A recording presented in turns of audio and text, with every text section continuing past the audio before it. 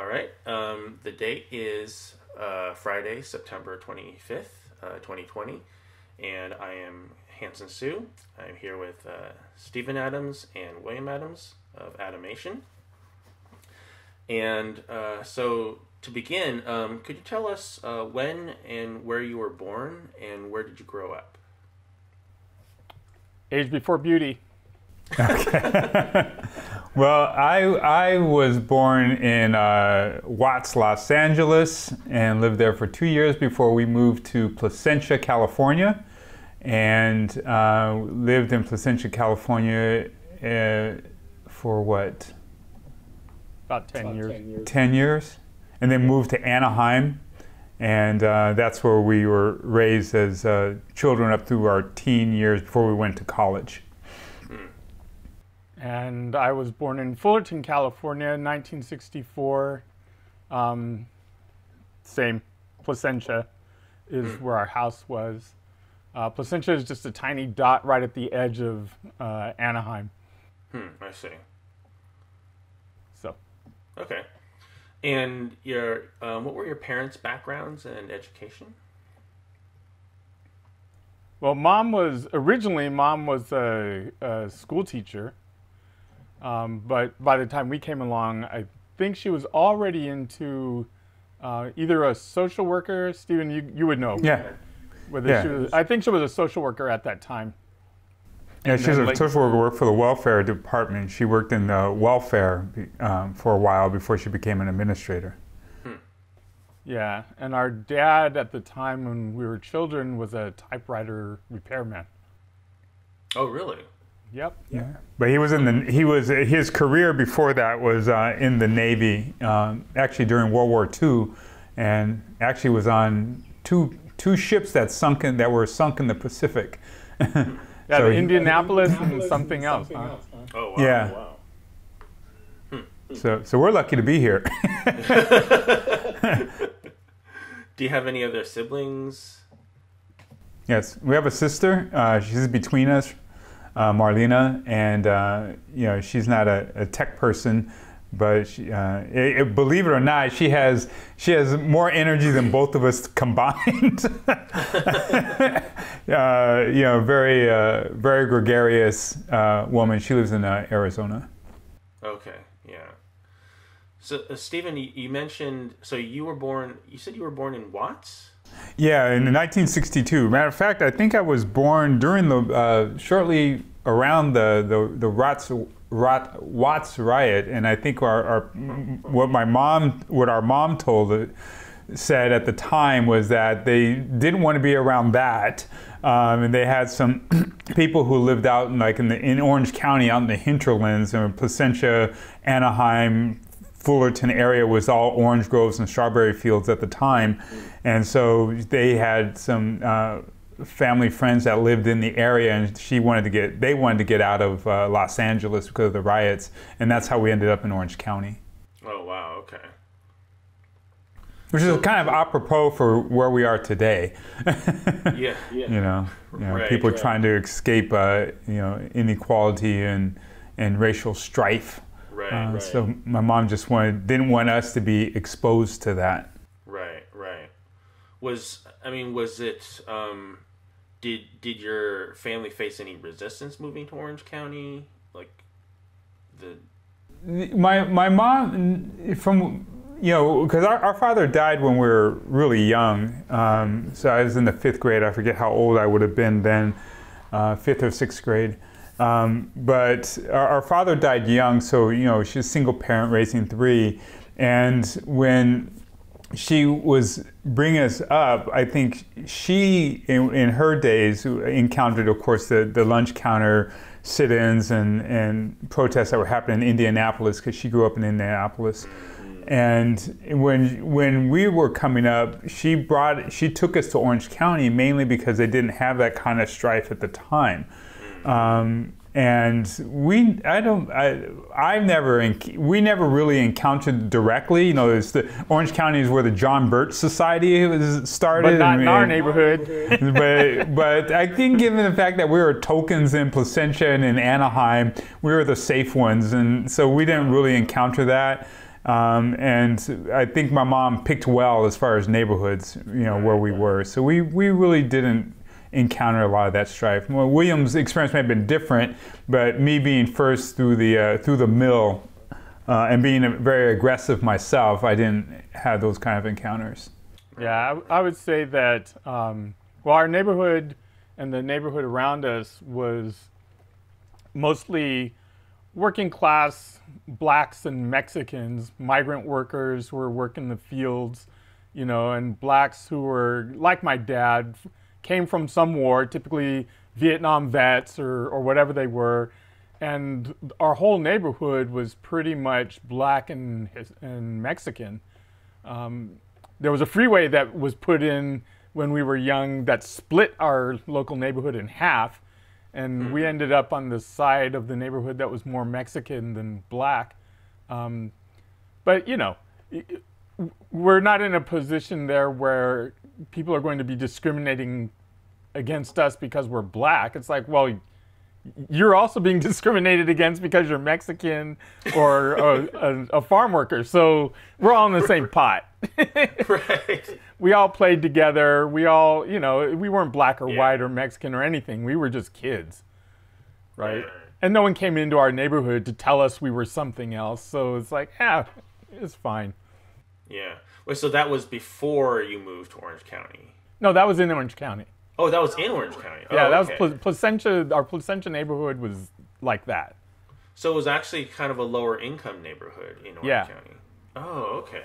Yeah, I mean, it's nothing like what Orange County is today, where, like my brother said, we were literally, when we went to school, right across the street from us was a strawberry field, and our weekly play on the weekends, we'd go running through pomegranate fields, orange fields, all that sort of stuff. So we were kind of at the edge of farmland. Right. Yeah, matter of fact, Sunkist's packing plant for one of their Southern California packing plants was at the end of our block.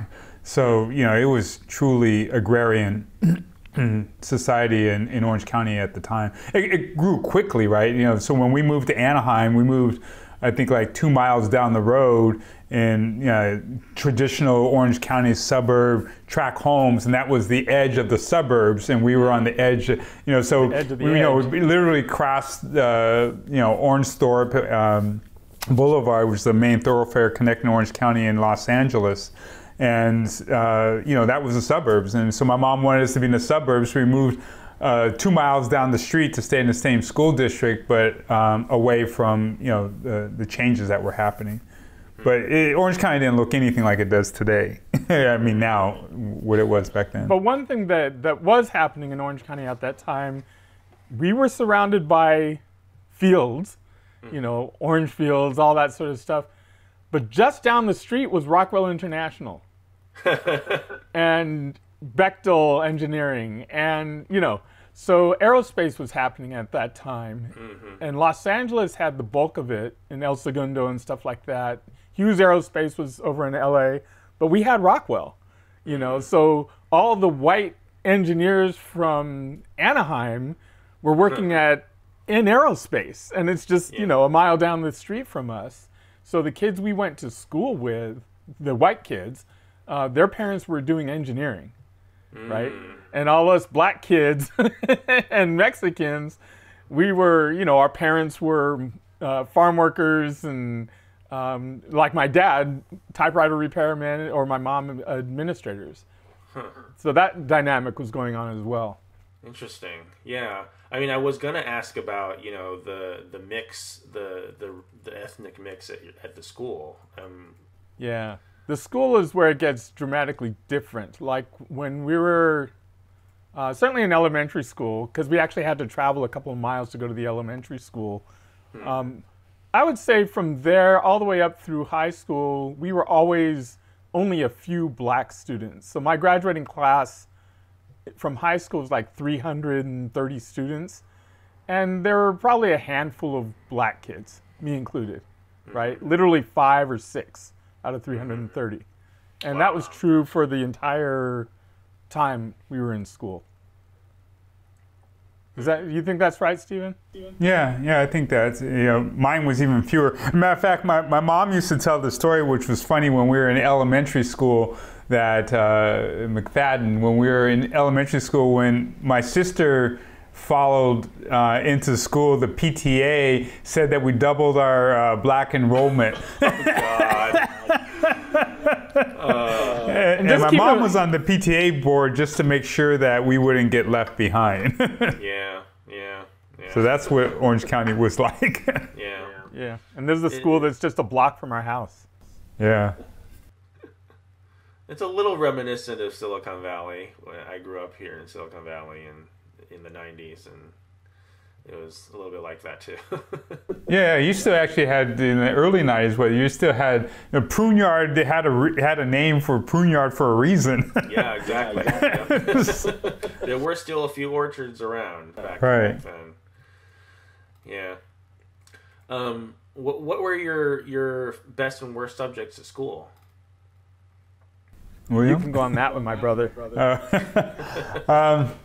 Well, interesting enough, it's kind of ironic where I am academically today, because William and I, our paths changed academically, not based upon intelligence, but based upon opportunities, I think, because, I went further in my educational pursuit, but had the least capabilities to do so.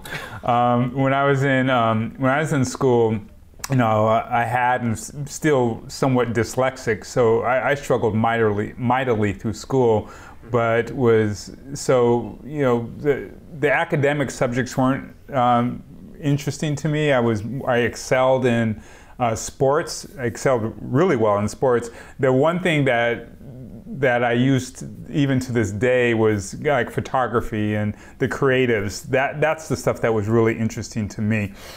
So I was really interested in the photography and art and stuff like that. But then I followed William actually to Berkeley, and when I got to Berkeley, I was gonna flunk out immediately, and I had an epiphany, and life changed, and I discovered academics late in life. And I actually finished Berkeley with a sociology degree, so I really understand where you're coming from. And then I went to a private school in Berkeley called the Wright Institute for a PhD in psychology. So academia became important to me as I got older, and less so when I was younger because of struggles. Mm-hmm. And for me, I was just a standard brainiac. I would say that out of all the subjects, and this is true all the way up through high school, I was way better at English and writing and composition and all that stuff. And I was good in math. I had at home I did my own stuff like erector sets and chemistry sets and physics sets and stuff like that. So I was a tinkerer like that, but academically, I actually excelled at English, more so than math. I mean, I was good at math, but I was even better at English. So which is why, and I think that part of that can be attributed to our mother, because she's, she was an English teacher when she was a teacher, and one of the things that William is,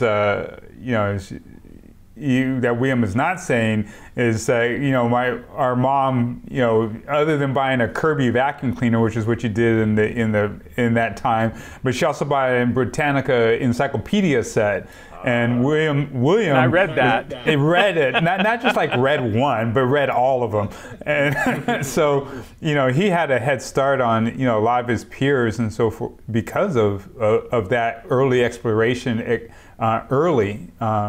Whereas I would be out, doing things that were more physical, sports and so forth, where he really excelled academically.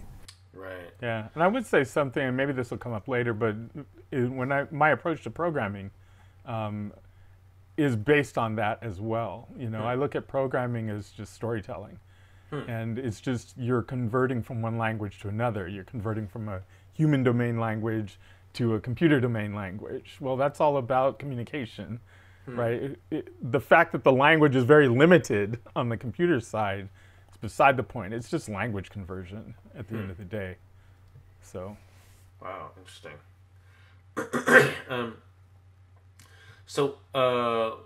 We're already talking about, the kinds of fun things that you guys were doing as kids. William, you mentioned you're a tinkerer. Could you get more into that? Tinkerer, yeah. So, do they even have erector sets these days? So, whatever, back then There's the erector Legos. Well, no, this is way better than Legos. So, erector sets were like these pieces of metal. there's strips, various sizes, and nuts and bolts, and you screw them together and build like a crane or a castle or whatever the heck. We had Legos too, but I had erector set because it was more mechanical. So that kind of thing. I would do things like I built a pinhole camera out of a box, cardboard box. So I had read up on, cameras, photography, whatever, and somehow I read something about pinhole cameras, and so I got a box and I put a hole in it. I got inside, and I did the experiments. It's like, oh yeah, look, the picture's upside down, and so I would do stuff like that. I would do mechanical. I would do construction things, like in our garage, I constructed us a big platform to put our HO scale railroad on, and it had a hoist system so that when we weren't using it, we could pull the hoist and it would kind of lift it up, But then I'd do other fun things like I took all the wheels off my mom's car. And put them back on. Yeah. I think mostly correctly, and I took the hood off. I don't know how I did it. This is before I'm 10 years old, right? So I took the hood off. It's like, how does a 10-year-old get the hood off a car? And wow. I did, and I got it on probably mostly correct. And I would do just repair stuff like, our roof had a leak, and I went up and said, okay, Mom, you got to go get me this kind of liquid tar, and I'm going to go up and repair the roof, and I would just do stuff. So that's how I tinker, at least at that age. Wow. Yeah, I mean, I didn't do things. I was just your classic kid of like, okay, there's a radio, I'm going to take it apart, and I'm not going to get it quite back together correctly. And I think a lot of that mechanical sort of stuff probably stems from watching my dad with the typewriters, because he had tools in the garage, and I saw him doing stuff, and it's like, oh, okay, I'm going to tinker too, right? Yeah. Huh. And Stephen, you started a business as a child? Well, we did. I started exploiting people young. No, you started out with good intentions with the newspaper stuff, right? Oh, yeah. So, $3.50. Yeah, selling newspapers and being a courier and all that. So, the typical things that the kid does, and having a newspaper out and so forth. But I think what in the next article we referenced is that when I was a teenager, when we moved to Anaheim, we moved into, we moved into a housing community that was built from the ground up. So we get to, when we got it, it was just a dirt patch. And so, my mom wanted a sprinkler system, and we weren't going to pay a landscaper to do it, so I learned how to do it. And William and I did that. We poured cement and did all these things around the house. And then there was like 130 some other houses that were in the same place. So I created a kit and went door to door and said, hey, I'll put in the sprinkler system for you. But I was too young to drive, so it's like you have to take them to the store to buy all the parts. And then I'd come back, and then I would do the computer, the systems. And then I got good at it, and then I would bring my friends and William and pay them a pizza or something, and then we did like, I think, maybe 12 homes or something in this new development. And that's actually when I got the entrepreneurial bug, right? And was that, because I saw that I was solving a problem, right? It's like there was a brand new housing development, the landscapers were late to hit our neighborhood, so I just walked around and said, I'll do that for you instead of you doing it yourself. And it was great. Wow. And the article also said that you also used your photography skills in this enterprise. Yeah, so I used my, actually to circle back one bit, when William was talking about his cardboard box and his peephole and so forth, I think that's the day I got interested in photography. Was because I didn't know at all. He didn't know that. Matter of fact, I just told him this wasn't just recently I told you this? Yeah, just a couple weeks ago. Yeah, just a couple weeks ago. Is that when I remember it as if it was yesterday. You know, he was in the backyard and he had this box, a big old box, and it had this paper on the front, and he didn't tell you that he burned his eye doing this, but no, not from that. I burned it from looking at the sun through my self-made telescope. But when we moving right along. But when he looked in there and I saw, basically life on the back upside down like that, I was like, oh, that's awesome. And then there happened to have been a photography class at school, and I wanted to learn more about that. So that's actually my first sight of it was with William. And then when I was in school, I took up photography and converted a bathroom actually to a little dark room. But when I was doing my little business, I would take pictures of all of the sprinkler jobs that I did. So when I went to house, I would show them pictures of the jobs that I did, and then also I showed them the couplings that I used and the rainbird heads that I used, the manifolds. So I would have my visual aids going to door to show them what I used to show that I was legit. And then the pictures were validation of the actual projects. Wow. Oh, that's amazing. Fun times. This was also the time where I got my first computer. I don't know if you're going to ask about that or not, but well, actually, I was going to segue into that. That's perfect. Okay. Yeah, let's talk about that. Yeah. So my interest in computing actually started before that. When we were, there's a big transition here in our lives where, as Stephen said, we lived in Placentia, and then when I think I was 10. We moved 2 miles down the street, and we were then in this new housing development. And I was 10. I remember things as before I was 10 and after I was 10, right? So before I was 10, we actually used to go to this place called Boys Club, like Boys and Girls Club that they have today. And we went to the Boys Club and we hung out, and we met this guy named Jackie Robinson. And this was, I think, he taught us both how to play tennis initially, and he just became a role model for us as, young guys who didn't have a black father. And, here he was, Jackie Robinson. I think his wife's name was Veronica. Was that right? Yeah. Yeah, Veronica. Yeah. And, he went to UC Irvine and all this sort of stuff. Actually, I don't know if that was true. Someone else. He went to Fullerton. But he had some computer printouts, it's like, oh, wow, what's this? And then we moved, and my uncle, my mom's brother, he did work for the Navy, and he had this computer, the Commodore PET. And talk about ancient technology. This was one of the first personal computers before the Apple ones came out even. And for whatever reason, he was like, oh, I'm getting a new one. Do you want this one? But you didn't forget why you got it, because you remember you had surgery.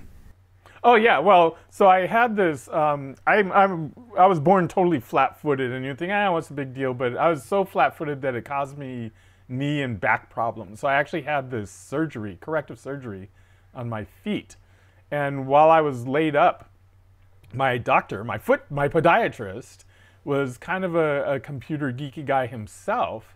And he gave me this book, which I still have.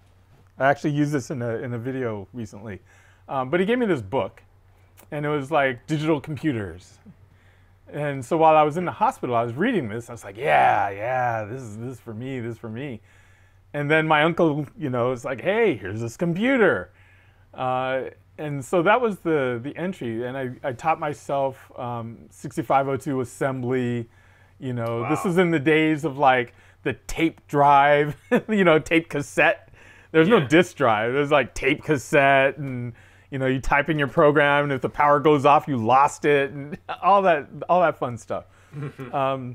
So I was learning. Well, first it was machine code, which was really hard, and then it was like, oh, you can write an assembly.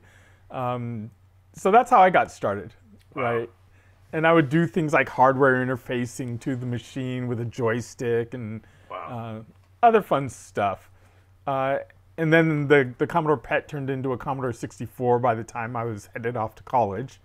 But that's how I got started, was this Commodore PET. You know, if you ever see a picture of one, it's just like, wow, that's like classic 60s looking computer. Oh, this is what? Yeah, so this is in the 70s, I guess. Yeah. So yeah, that's how I got started in the computer thing. Yeah. And William also, the other thing about this uncle, our Uncle Jim, one of the things that's important about him and our story is that, you know, he worked with the Navy, but he worked on missile systems. Much we don't know a lot about what he did because no one talked about it. Can't talk about it. But supposedly he worked on the Minuteman system. So to be a black engineer, you know, when you see the what was that movie that came out with the black women who were Hidden Figures. Hidden Figures. Hidden Figures. So he was that, but one of the engineers. So he was a pioneer himself. And I think one is another thing that's important about our story, about kind of, you know, when William talked about our father being to typewriters, you know, going from the standpoint of race, when he was in the Navy, he was a broiler man. So, you know, like all black men at the time, they worked below deck, and that's why he was lucky to live after being on two ships that sunk. But when he got out of the Navy, he couldn't get a job at the hotels. And at the hotels is where most of the boilermen went after they got out of the military. And because of racism and segregation, he couldn't work in the boiler rooms. And so he got into typewriters in our school district. And that's, you know, so, you know, he was mechanically inclined. But he didn't jump into that. He was forced into that because he initially wanted to work in the boiler rooms, because that's what he knew. Right. Huh. Interesting. So you've already mentioned like two sort of male role models. Did you also have any other mentors growing up? Yeah. Well, for me, who would I say? There's milestones in my life, and it's usually around teachers and other things. So early, when I was in 5th and 6th grade, I had the same teacher. And this was, I don't know why they did it. It was only for our year that the same teacher got to go with us. Mrs. Helen Kinsey, you know.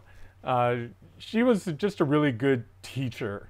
And we had, in my 4th grade, we had, David Ramsey, I think was his name. His wife was blind. And he brought her in and showed us, you know, hey, these are regular people. Here's how you read Braille. And, you know, we hadn't, as we went older, I had in high school Dr. Jim Jenkins, who was my math teacher. And I had him for 4 years, same math teacher.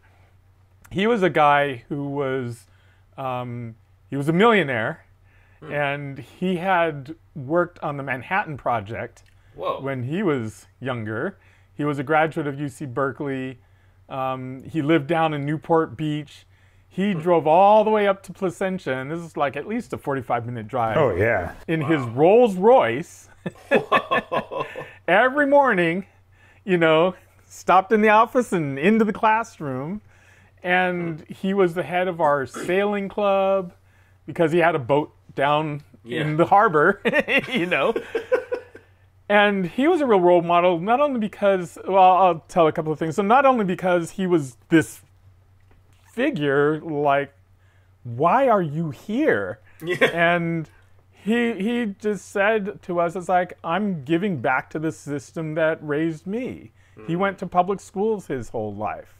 So he's giving back, right? His wife was a Stanford grad. So that was always fun. She came from the rich side of town, and he came meager beginnings. And he's like, I'm paying back. As simple as that. And he, at one point, I remember in the classroom, and in math, I was a really smart kid, but I didn't really apply myself.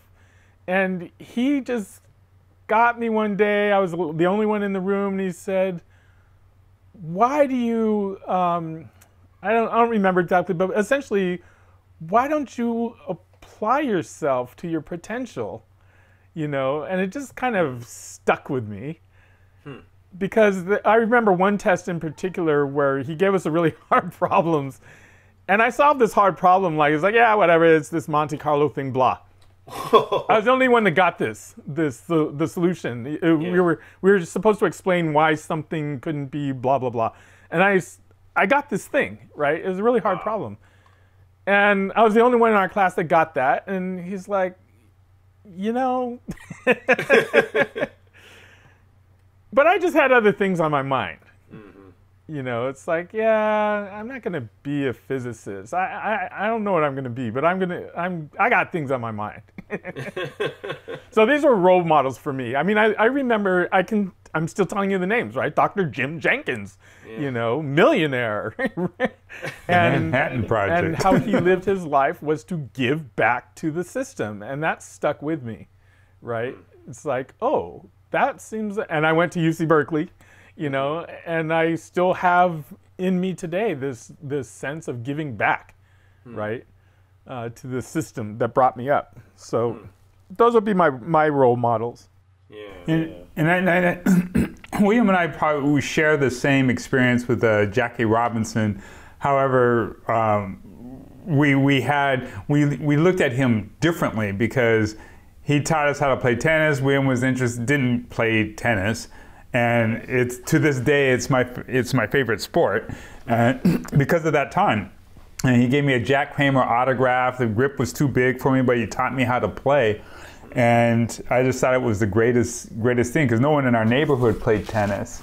But this goes back to something that my mom, when she moved us out of Los Angeles when I was a baby, and we moved into Orange County, she always wanted, she's funny this way, our mom, that she always wanted to be kind of like the first black person in doing something, right? So, you know, the first black person in this part of Orange County, right? When she moved to, later in life, when she moved to Arizona, she was the first black person in the particular neighborhood that she lives in. And now she's unfortunately, she's in a nursing home, but she's the only black person in the nursing home. Even with her demented self, she's still a trailblazer, you know, so she likes to be in those positions where she can shine on her own. And I think that's important because she instilled in us really young about this, don't worry about other people's garbage, you know, just do your thing and keep yourself on some type of a path.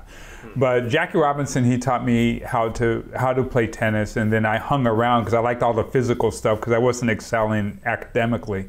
And then after that, there was I would go to this tennis store to get my racket strong, and I met this guy named Raul Nino, and he was a Mexican guy that owned a tennis shop in Orange County, which, you know, imagine that.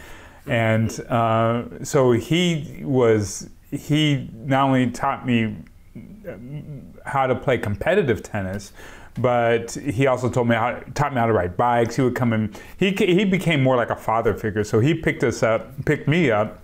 And we'd go riding bicycles, we'd go to the beach, we played tennis, did all that kind of activity stuff. So, but then when I got to college, things shifted. And once my early parts of college, I just struggled mightily, didn't have a direction. But when I got to Berkeley, is when, and I started to get interested in business, is when I started to seek out black older men to be like father figure and mentors. And my career today is because of one particular gentleman. Now, I'm sure we'll get into this a little bit later, but his name was Michael Fields. He has since passed away. But he and his partner should be in the black section of the museum on, you know, black entrepreneurs and so forth. He was a former president of Oracle Corporation. Oh, A lot of people don't know that Oracle's first U.S. president was a black man, and he was a military man, and he took me under his wing, and I got serious about life after that. Wow. Yeah. So, moving from direct mentors to what's kinds of who are your heroes, like people that you idolized? For me, it was Nikola Tesla. Mm-hmm. I mean, I'm sure 80% of tech people say the same thing. Nikola Tesla was one for me. I mean, I read histories and biographies of people like Tesla and Edison and whatnot. But then there was also Crispus Attucks and Harriet Tubman, and these people are, we growing up, we had these, not comic books, but comic books of African American history. And we'd read those, and had these kinds of stories in them. And seeing the struggles of those people and the bravery of those people was inspiring for me, right? And then people like Tesla is just a different kind of inspiration, because it's like, oh, you learn things like he did a lot of his invention in his head. He was good at visualizing things just in his head, and he was just coming from a different plane. But then there's the silly, like Calvin and Hobbes, which makes you just reminds you that there's different perspectives on the world, right? So some fictional characters, some ancient characters, some not so ancient characters. And then in modern day, I would say that just recently, over the last 6 months, I've gained an appreciation. I don't know if they rise to a level of mentors or idolize or whatever, but Malcolm X, James Baldwin. I won't say Martin Luther King, because I was aware of him way back then. But I wasn't really aware of really who Malcolm X was, or James Baldwin. It's like, yeah, that's a name, but I'd never heard of anything he had ever said until recently. So these people give me a more modern, I wouldn't say inspiration, they give me a modern perspective that and I don't idolize Malcolm X, but I certainly look at him and go, he wasn't just some violent miscreant. He had some interesting words to say for the people of that time. And there's echoes of it now. And there's some inspiration and there's some warnings, So those would be my external ones, indirect ones. Yeah, and I think for me, it would be younger. It would be more like art. The first one, without a doubt, would have been Arthur Ashe. And I think the reason for Arthur Ashe is because I was exposed to tennis at the time that he was at his zenith, but also from the standpoint of doing something that in the white world, doing something that no one's done before. And before him was Thea Gibson, who was a female tennis player and all around awesome athlete.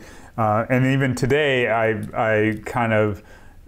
don't idolize anybody, but I do have a very fond appreciation for people who conquer things that are against all odds. Like of course, the Williams sisters. One of my favorite people right now is like Lewis Hamilton, and in the F1 driver, right? He is single-handedly doing to the one of the most popular sports in the world that there's no black people, not even in the pits. And the best driver in the world is going to be is a black man, right? He's doing to motorsports what Tiger Woods did to golf.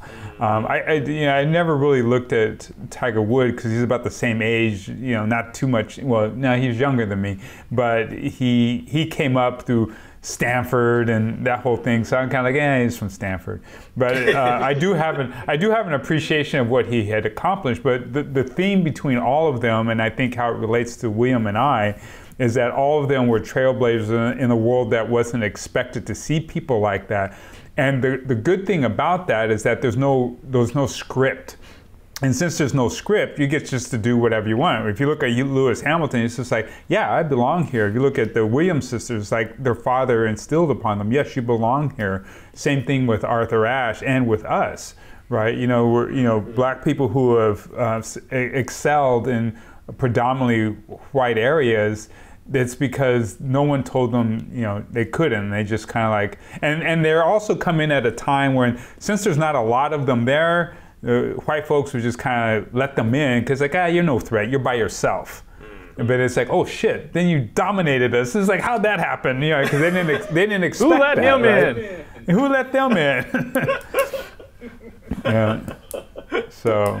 So when there's only one or two of you, no big deal. No big deal. But if there's 10 of you, it's just like, no, there's no more French fries. Yeah, we're closed. Sorry, that VC money's all dried up. Oh, it's all dried up. It's spent. We don't have any more. We don't have any more. What kind of books or media fiction did you consume, read? William, you're the reader. Everything. TV, films. Well, TV, we were classic 70s, 60s, 70s kids. So there were only 3 stations. So we watched whatever was on ABC, NBC, CBS.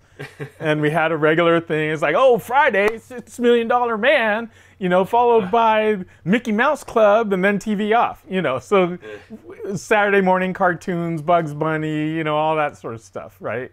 And then later in life, for me at least, for reading, what did I read back then?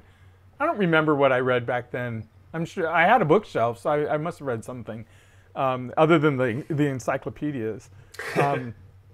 I distinctly remember all the way up through college, I read nothing but nonfiction up until a point where I had a roommate who was a science fiction buff. This was Bert, Stephen. Yeah. Oh, really? Yeah. That was my first exposure to science fiction. So he gave me Stanislaw Lem or Asimov or something like that. And then from then on, it's like all fiction all the time, But I was a strict nonfiction guy forever. So I would read, I read all the religions except Islam. So I read Bhagavad Gita, the Upanishads. Wow. These are Hindu texts. I have an affinity for India for some reason. The Bible, of course, Old Testament, New Testament. I was into Buddhism. So I read all that stuff when I was in high school. I was into authors like Alan Watts, Carlos Castaneda, all these sorts of things, right? So it was all spiritual, mind expanding. If I could have done LSD, I probably would have, but I was too young. So I don't do drugs. I don't need it. So that's what I read then. And then I got into nonfiction. Fiction. And then I got into computer books. And there was a bookstore, Computer Literacy, in the Bay Area that's no longer there. Yeah, I remember. And that would be a pilgrimage. Right? It's like I would spend a whole day at that store, and come away with 3 books. But I would spend a whole day at a store like that. And now today I have, I'm reading some African mythology right now. Ooh. And maybe we'll get into this, but we made our own magazine. So not just reading, but we also did writing as part of Adamation. Oh, do you have one of those? Oh, well, funny you should say that, Mr. Adams. Computer dialogue? I have a computer dialogue right here. Oh, that's awesome. It's part of my propaganda pack with a Mac ad on the back. I even have the Next World magazine here. Oh, cool. Yep. For me, the reading wasn't. I didn't read. I was. I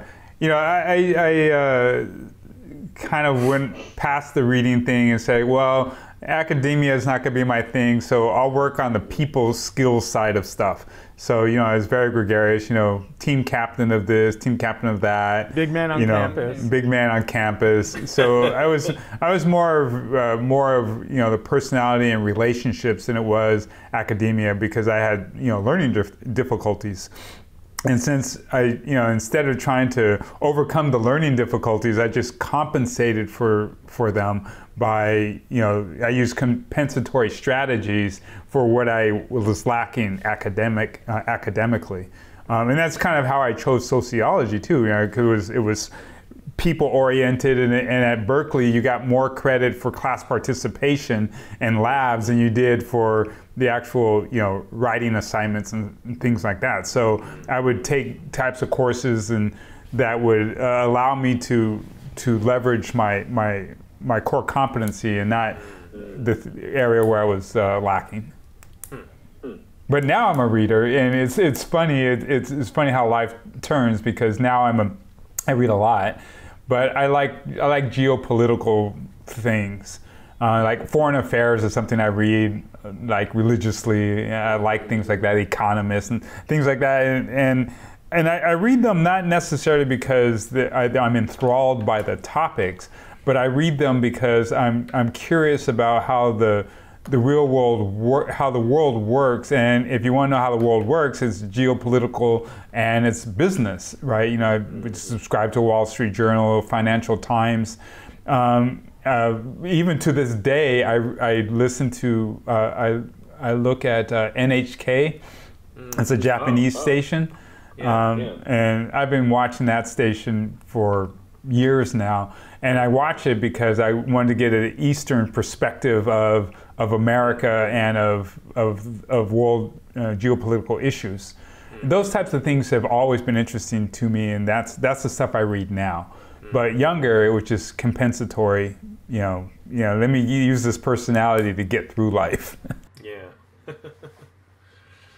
Well, we've mentioned Berkeley a lot as a fellow Cal Bear. Let's go Bears. Go Bears. Let's move to Berkeley. So, Stephen, you mentioned you were a sociology major. So you were a junior college transfer. Yes. Hey, go Bears. Nice. Talk about propaganda. Are you a true believer, or are you just trying to, Yeah, definitely a true believer. Definitely. What was the question again? I'm sorry. So you transferred from a 2-year college? Yeah, from Fullerton. Oh, okay. Southern California. Southern California. Yeah. So once I didn't even think I was going to go, but William was there, and I wanted to be there. And little did I know, once I got there, that he went there to escape me. But I followed his ass. But what was really interesting about Berkeley for me, going back to this issue of not being able to be, was not strong academically, I knew I wasn't going to be able to get into that school on the academics. And so how I got into Berkeley was, I forgot how I did it, but I found out who the admissions officer was. And her name was, and this woman, I can truly say, changed my life. Her name was Jessica Brown. And I went up to see William, and I took the train up. He was already at Berkeley before me. And I met with her. And she came in. I came into her office. She had this big stack. She had 2 stacks. She had a small stack of folders, and she had a big stack of folders. And she says, and she pulled my name off the top of the big stack, and she was opening. She was reading my application, and the year before I had applied to UCLA and UC Irvine, and I wanted to be in the UC system because I wanted to run track and field. And so I said, "Oh, Berkeley is in the Pac-10. I'll go to Berkeley, and maybe they have a film school, and I'll take film classes because I thought I wanted to be a film major." So I told her why I wanted to go to Berkeley, and I told her what my deficiencies were. But I guaranteed to her, I said, "If you let me into Berkeley, I said, I will not be a statistic of a black person that failed. I will succeed and I will graduate from Berkeley if you give me the opportunity. And I know that I'm not the model student, but I just need an opportunity. And she looked at me, she smiled, and as I was leaving, she made me, she didn't say it, but she took my folder, she closed it up, and she smiled at me, and then instead of put it back on the big stack, she put it on the small stack. And then 2 weeks later, I got an acceptance to Berkeley. Wow. That's making me cry. That's so touching. I didn't know that whole story. What's that? Downtown Jackie Brown, what was her name? No. Downtown Jackie Brown. No, Jessica Brown. Oh, Jessica Brown. Jessica Brown. That's pretty good. I mean, I knew you came for the running, but I didn't know that whole, like, big stack, little stack story. Yeah, I wanted to prove everybody wrong. Even my mom, my mom and I, she and I had it out. Every parent has their favorite child, right? And there's no secret that William was the favorite, but it took me many years to understand that it was okay. Because William was a lot like my mom. She's my mom. Our mom is very heady, very serious, and I felt that, well, I have to be as smart, so I will. And even though I'm the eldest, so I say, I'll go to the best school in the country, and I'll show everybody and graduate, because my mom nor neither of their friends thought I'd get through high school, more or less a junior college, and definitely not Berkeley. And so to be able to do all of that, I was kind of on this quest to prove everybody wrong that I was smart. So it was an insecurity thing that kept me driving, and also wanted to play sports. And then, and I did it. I was actually I was as surprised as everybody. Adams. Yes, you did, Dr. Adams. Yeah. So William, I guess your journey to Berkeley was much more straightforward, or I suppose typical, so. I guess. Yeah, I mean, I was. Well, the funny thing is, when I was applying to various schools, Rensselaer Polytechnic School, they kept sending me stuff. And it's like, what? I think it's in Indiana or wherever it is. It's in New York State. Oh, is it? Okay, Yeah. It's like they kept sending me stuff It's in Troy, for some New York, reason. near Albany. Yeah, well, it's like I had never heard of this place, and they just kept sending me stuff. It's like, whatever. And then I was headed for Irvine, because that's where a few of my friends from high school were headed, and talk about life changing. It's like, man, I could have been in Irvine. I could have. What are they? Anteaters or something? I don't know. That's Davis. The what? That's Davis. UC Davis. Oh, okay. So UC Irvine, whatever their mascot is, I could have been one of those. And then somehow I got something from UC Berkeley. And at that time, I didn't actually know about UC Berkeley. I didn't know, other than my math teacher had gone there. So I didn't really know about their prestige in the world and all this other sort of stuff. I was like, eh. So I just applied. And I think the order of my applications was probably like UC Berkeley, Irvine, UCLA, or vice versa. What about Stanford? You came up to Berkeley. So I went up to, no, but in the UC system, those are the three I applied to, right? I think I applied to Stanford. I went up to Stanford and Berkeley to visit both of them. And Stanford is like, okay, this felt like our high school. It was a big campus with trees and grass and buildings. It felt like home, kind of. And then I'm sure they rejected me. And then I went over to UC Berkeley, and I was walking around Telegraph Avenue, and I remember this distinct feeling as I was walking out and seeing, the hippies around, all that sort of stuff. And I walked off through Sathergate towards Telegraph Avenue and with my mom, and I remember just having this thought to myself, which is, I'm as smart as these people are. I can be here. And I got in. And I was electrical engineering, computer science. That's where I started. And that was at the time when we were just coming off the card punch machines and PDP-10s with flip switches and all that sort of stuff, right? So I got in. For me, college was different though. Stephen had something to prove. I had nothing to prove. And I was there just to become self-aware. You know, I wrote a lot of poetry walking around at night. You know, I still have a folder of notebook that has some of that early poetry. And I was just discovering stuff. Again, there's like people taking drugs. Why are you doing that? What are you learning? You know, and you're meeting different people. I fell in love with someone, and I was an extreme introvert, man. I mean, I was the kind of introvert that's like, I could not even answer the phone at home. I would run from it.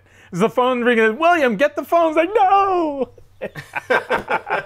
Stephen can tell you that. That is so true. Like, I'm not getting the phone. Let the dog answer the phone.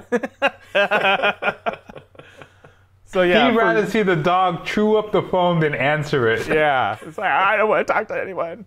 I couldn't tell people my name. I would spell my name out. I wouldn't say it. You know, I was just too shy. But so Berkeley for me was a coming out thing more than anything else. It wasn't really about learning stuff. It was more about like, oh, okay, well, this is where I'm going to learn to be an adult, right? I had nothing to prove, and I didn't really care about any of that sort of stuff. So that was my my entree to Berkeley. Yeah. Did you explore classes outside of your major? No, I didn't go and sit in on things because, I mean, you know, you went to Berkeley, so it's like you got your hands. So yeah, so you got your hands full, right? It's like, you don't really have time. So I didn't get to sit on any classes. But when you're sitting in the dorm with your other friends, you're just learning other things, right? Yeah. It's like, oh, you took a psychology class. Well, what's that about? And you have conversations because you're being all Berkeley-like, you know. But I didn't get to sit in on anything. And that's when I worked at the computer store on the campus. I opened the computer store on the campus. There was this guy named Bill Tate that they brought in. And this was at the time where the Apple Mac was coming out. And we were one of the first campuses to carry it. I think we have this singular distinction that on one day, we sold the most Macs of anyone in the U.S. for some particular, I think it was like a Thanksgiving or something like that. We had the highest sales of anyone in the U.S. At our little tiny store. So, but that's when B-Mug started there too, right? Or Apple's. Yeah. Yeah, B-Mug. Berkeley Mac User Group. Yeah, it started as an offshoot from there, right? At that same time. So there's names like Fred Huxham. Do you know that name? Have you ever heard that? I'm not familiar with No. Okay. So there's some early guys that were working in that computer store who then later became Apple guys. Fred Huxham was a big deal in the community for a while. There's another guy named Jim Takahashi, maybe. Anyway, Berkeley was quite a hotbed for all things Mac back in the day. And I was there in the beginning of it. Yeah, wow. That's how we got to Next, basically, is because my interaction with the whole Mac crowd is like, okay, we wanted to do whatever Steve Jobs was doing next. Right. And along came Next. Yeah. That makes sense. So, you mentioned you're an EECS major. How many other black students were there in the EECS major when you were there? I don't think there were any. Oh, wow. Yeah, I was probably the only one at the time. Wow. But it seems extraordinary, but we are often the only. Yeah. Take any measure you want, and we're usually the only. I mean, if we get to the Microsoft stuff, I'm the only blah, blah, blah. This is just our life, right? It's we're always the only, or one of a handful. Right. So it's not as extraordinary to us because it's just the way the world is. Yeah. But it is kind of extraordinary. It's like, really? Really? So yeah, we're the only. Yeah. I was probably the only black kid in my EECS class. So, Stephen, earlier you mentioned, somebody who influenced you in college. Could you talk about that? Oh, yeah. It's when I was in college, it was interesting because there, the insecurities that I had started to come out, and in high school it's different, right? You can personality your way through it. In college, you can't, and especially at Berkeley, you definitely can't, right? It's either you get through it or not. And I had a teacher actually before I got to Berkeley. It was at Fullerton. I took just to give you an idea of how bad my reading and writing was then, compared to where I am today, is pretty. I chuckle at it, but I took English as a second language. Oh, whoa. That's how bad it was, and I was getting a D in the class. So there were these people who didn't even know English that were doing better than me. And one day I wrote a paper. It was the funniest thing. I wrote a paper called "Illiteracy in America." I spelled illiteracy wrong. That's perfect, man. And the paper was all like riddled with spelling errors and everything. A+. And the teacher gave it back to me and thought it was genius. Yeah, exactly. She thought it was genius. She goes, "I love the way you did this," and she didn't know that I was illiterate. And then that same teacher, after she realized, like, "Oh yeah, you really are illiterate," she came back. She gave me a paper once. And she said, she goes, "You actually are a really intelligent person. Your problem is you just don't know how to read. You just don't know how to write." She goes, "But I think if you learn how to write, your intelligence will come through."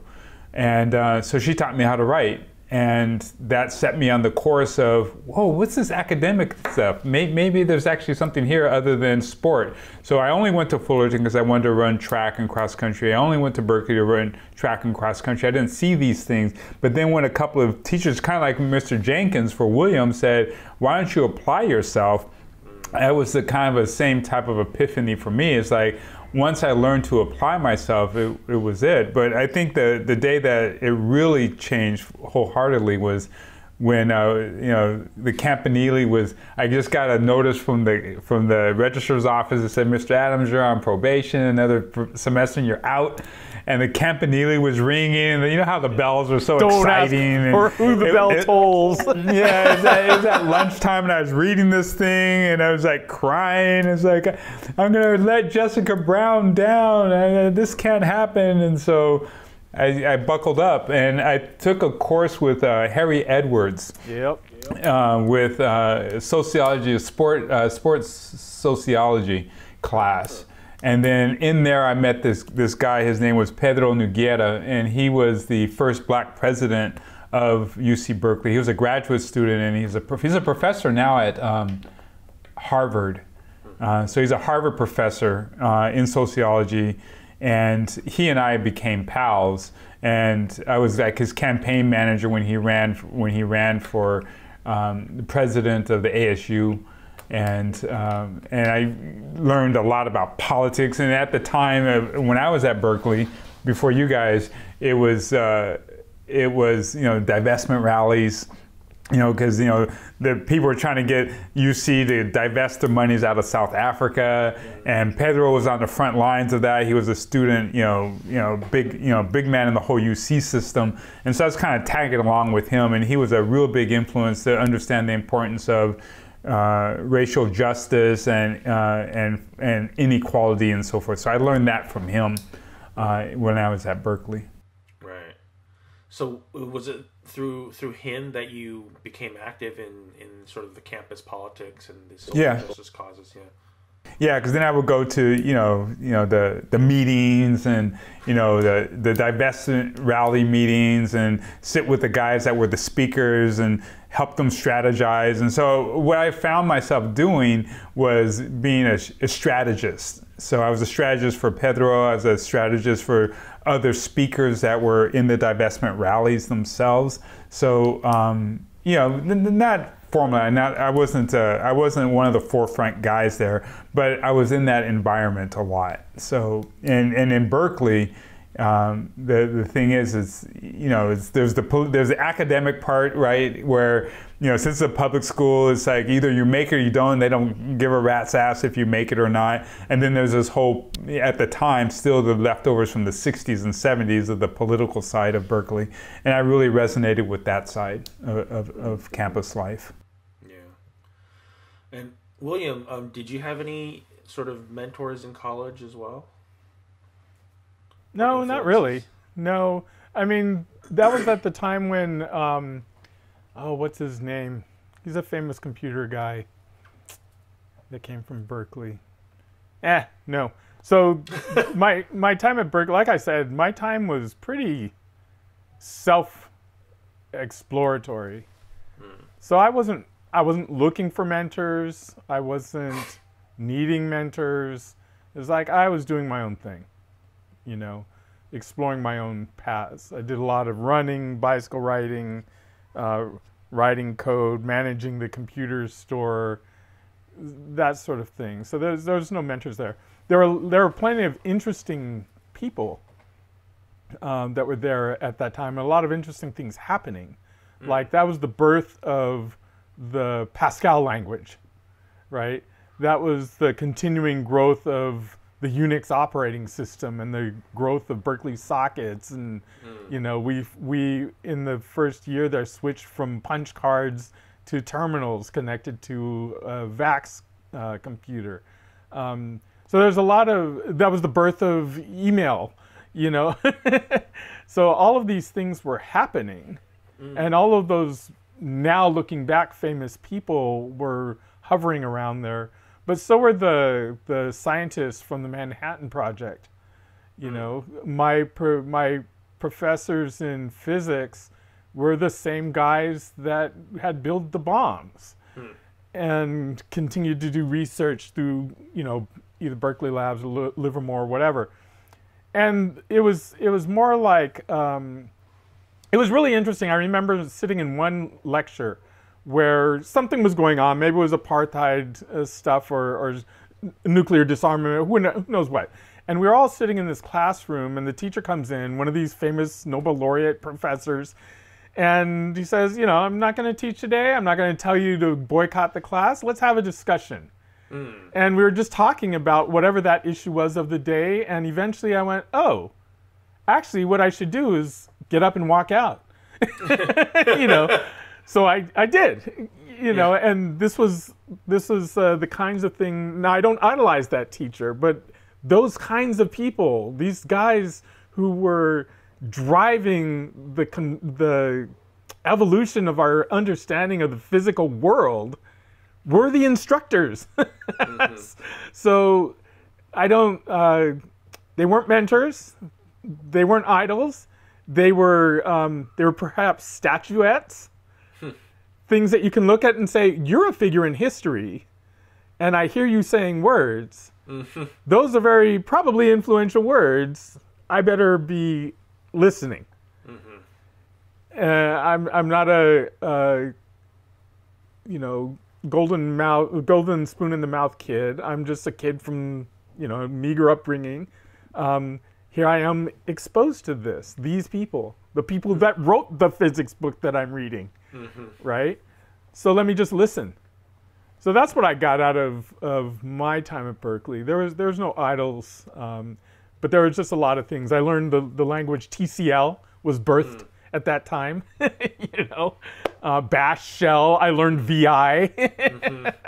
I still have the muscle memory of that stupid thing. It was that. That was just the birth of me becoming an adult, and a lot of stuff that I learned and was exposed to then shaped my later choices in life and even shaped my life today, right? Even without a single person, it was just the environment, right? I think one of the things that William is saying that, in hearing William and then hearing myself talk, this is really exciting. We're really glad that you asked these questions, because it makes you harken back to the time of, your shaping. And one of the things that, it's never, you never wish someone to be raised by a single parent. But one of the things that's, I think, meaningful about about this whole mentoring thing and seeking it out or not is that, we're kind of like a tabula rasa when we got into college. So, we didn't see how you're supposed to act, or what are the limitations for a black man, and all the strife that was around, because we weren't exposed to it. Now, our father was exposed to it and had great strife, but he died when we were so young that we didn't get to really, it wasn't internal, at least I can say for myself, I didn't internalize his strife and his struggle, because he died when I was too young. Yeah, 1972. So when, what's that? 1972. Yeah. 2 days before school. Before school, yeah, I remember that. September 7th, 1972.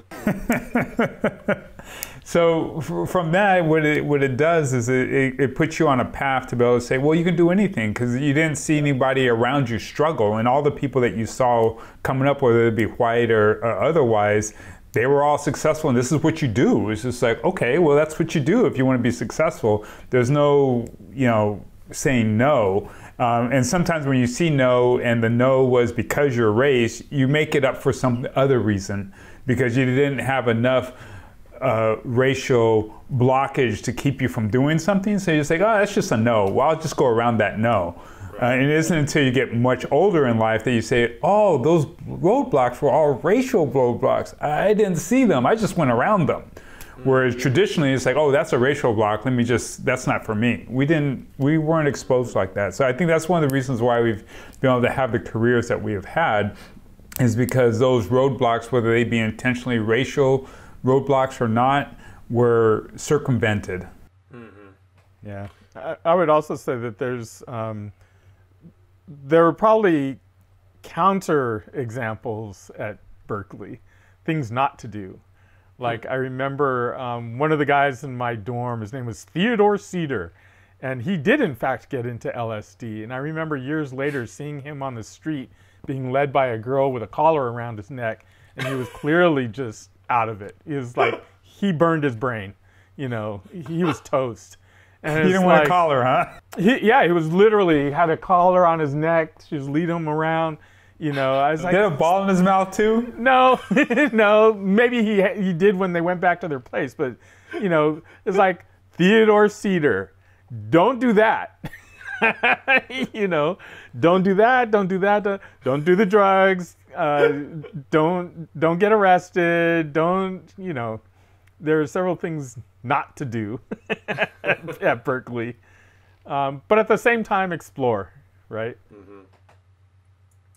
You mentioned your father's death, when you were younger. Was that particularly traumatic for the two of you? We probably have different responses to it. My response, immediate. Well, okay. So here's how it happened. We were out, my brother and I were out playing. I don't know where our sister was. She must have been at home, right? She was at home. Yeah, so we were out playing. We came home, and there was an ambulance there. And I think our dad was either being wheeled out or he was already in the ambulance, but it's like something happened, right? And it's like, what happened? What happened? My first feeling was, oh shit, I was supposed to mow the side yard. Dad did it, and that's what killed him. Oh no. That was my first. Well, I didn't know he was dead. He wasn't dead at that point. But I felt something happened. It was probably my fault because I should have cut the side yard, right?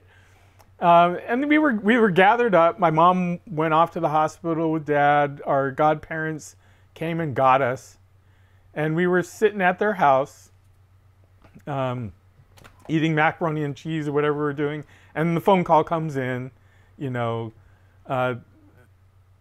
have speakerphones, so we didn't know what the phone call was, right? What's happening. And they're like, okay. And they didn't tell us immediately what happened. And we're like, well, what happened? And it's like, well, your dad, he's going to have to learn stuff all over again and blah, blah, sidestepping it. And it's like, okay. and then we were sent home where our mom was. And all they told us before we got there is like, just don't ask your mom too many questions. And then I think our mom made us some macaroni and cheese. And we're sitting there, and either my sister asked or one of us asked, so what happened? And my mom said, he didn't make it, you know. And my first response in my head was, can I have some more macaroni and cheese? Now, mind you, I'm 7 years old, right? Our dad and our mom, I mean, they had a very complicated relationship. There was drinking and smoking and loud words and stuff. And my bedroom was right next to theirs. And I could see this stuff happen, you know. So at some points, I was kind of relieved. It's like, good, well, now Dad's not going to be mean to Mom. That was my most immediate response. You know, I had a little boy's understanding of mother and father relationship. And it's like, well, Dad's not nice to Mom. I don't like that. So, you know, I'm a mama's boy, right? So my first response was, can I have some macaroni and cheese? No, it wasn't your first response. You actually said that. Yeah, okay, so I actually said it. You actually said that. Yeah, can I have some more macaroni and cheese? That was the full extent of my emotion. We had the funeral. I went up to the casket and I touched my dad's hand. I think I was the only one that did that. And I said goodbye, you know, because I kind of understood. It's like, yeah, you had a rough life, you know. Thanks for what you were able to do. I kept his hat. I kept his army jacket. You know, I loved my dad. You know, it's not like, it's like, good riddance, damn bastard. You know, it's like, I really loved my dad. And he was gone. I did not cry until I was 14. I never cried. You know, I didn't cry at the funeral. I didn't cry in private at home, nothing. I had a secret fear that his ghost would come out of my closet at night sometime. You know, up until I was 30, I had a belief that I would die early, you know. So until I was 31, you know, I was like, okay, I guess I'm not Jesus. They're not going to take me at 31 like Jesus did, you know. None of that's going to happen. But I didn't cry. I didn't deal with it. It was just like, Dad's gone. That's it. And you moved on. I moved on. My sister had a completely different reaction, and Stephen can tell you what his reaction was.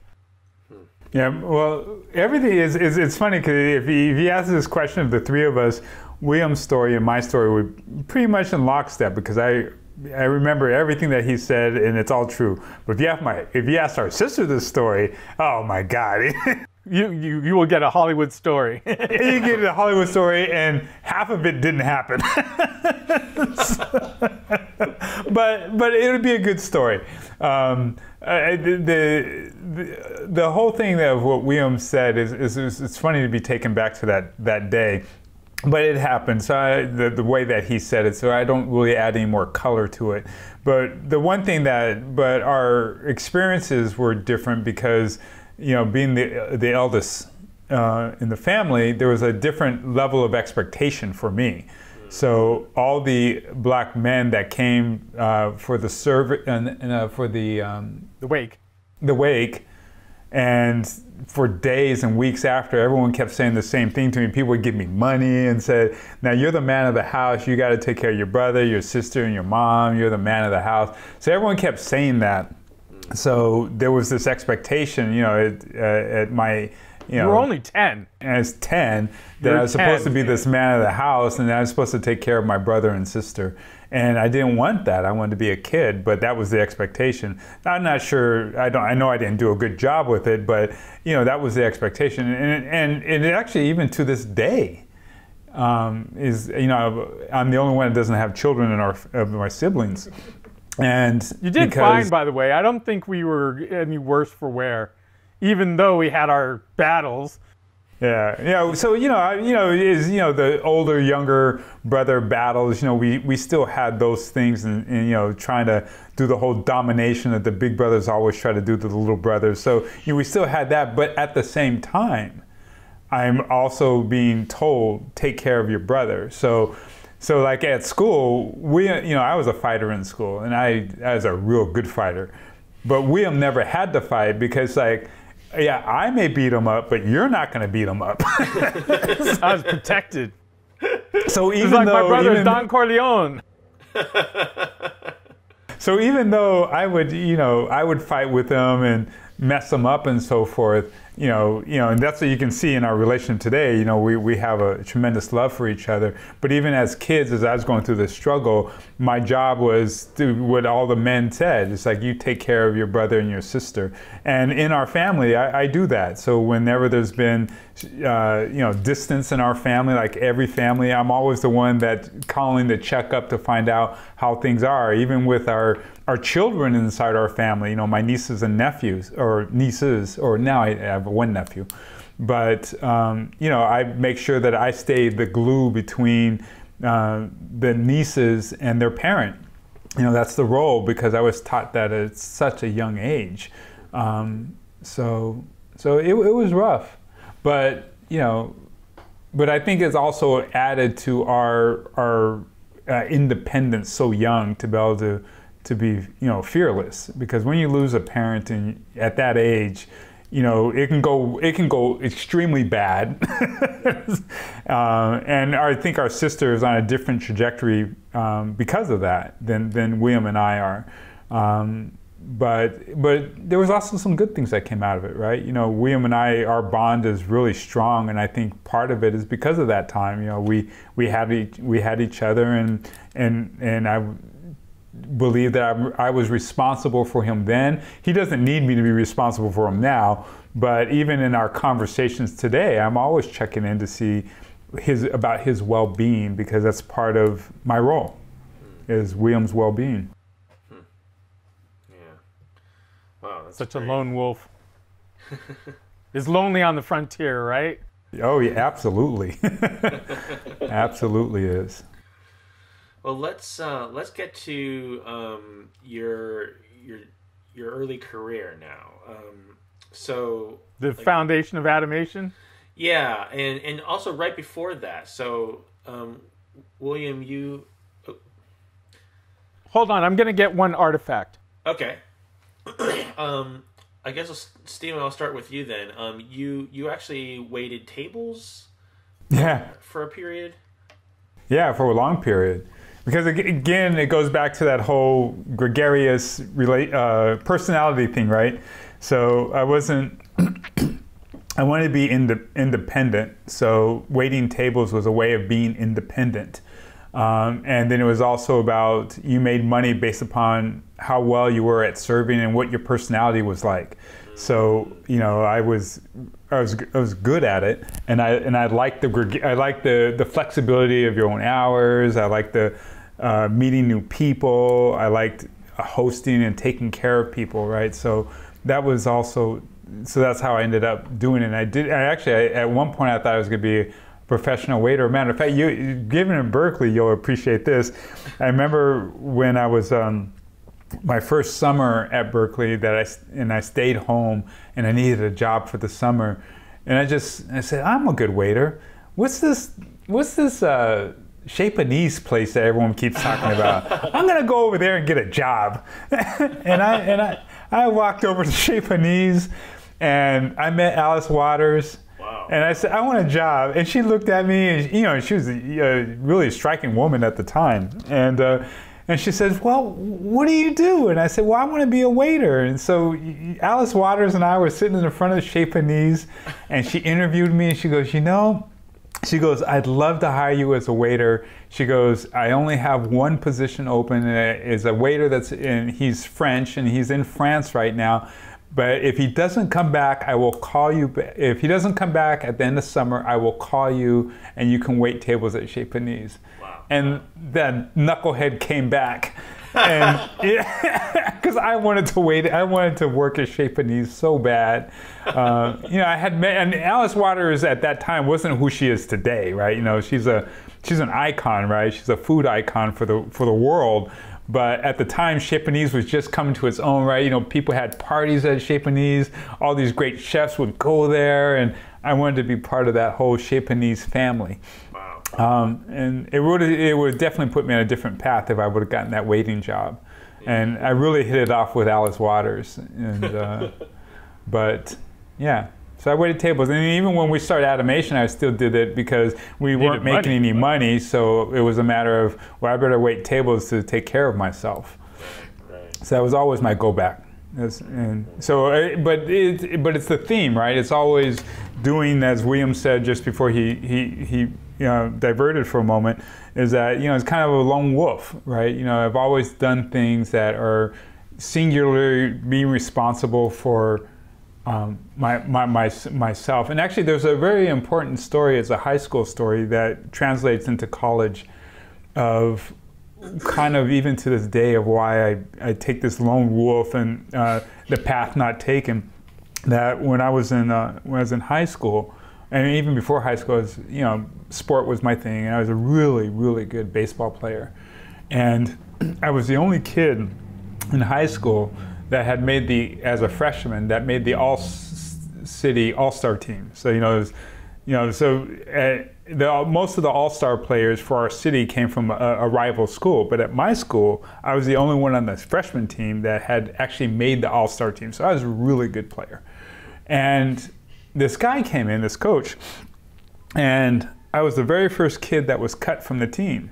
And I was flabbergasted. A high school team, right? And everybody on the team said, "You got to be kidding! He's the best player on the team." And he cut me, and it's probably a racial thing. I didn't know why, but all I knew is I threw my glove on the ground, and I said, "Fuck baseball! I will never play this game again, and I will never play a team sport ever again in my life." And to this day, I haven't. And that's when I took up tennis. That's when I took up cycling, right? I took up all these individual sports. And then I also looked at corporate the same way. It's like, I won't go to corporate. I will be an entrepreneur. And it's all because of that, because it's like, I will rise and fall on my merits and my merits alone. But having a company, it's like, yeah, I'll be in a company as long as I'm the CEO. So I don't mind being on a team as long as I'm the one that's calling the shots. So anyways, I wanted to share that because I think it's instructive about my core personality of being an entrepreneur. Right. And it started on that experience. I could say that my interest in entrepreneurship started with that ill-fated experience. Right. So that was before you started the sprinkler business. It was all around the same time. I was a freshman. Yeah. That happened all around the same time. Huh, okay. Or the sprinkler business, and then this thing of that actually happened before. Actually, yeah, okay. Yeah. So anyway, yeah. So that's my experience. And William, you mentioned that you were working at the campus computer store. You became a manager there? Yeah. So I managed the computer store on the Berkeley campus for I don't know how long, maybe a year or two. I have this artifact I went in. Okay. Does this look familiar, Mr. Adams? Wow. So, William, why don't you tell the story? You'll tell it much better than me. It's a great story. So, well, hold on. Let me see if I can open it. I forget what the combo is. Oh. So we were, in 1984, we decided to start a business. And we were on the UC campus, and we went into a classroom, or one thing to understand is we had an aunt that worked for IBM, and she was she was a salesperson, regional salesperson. So she was pretty feisty.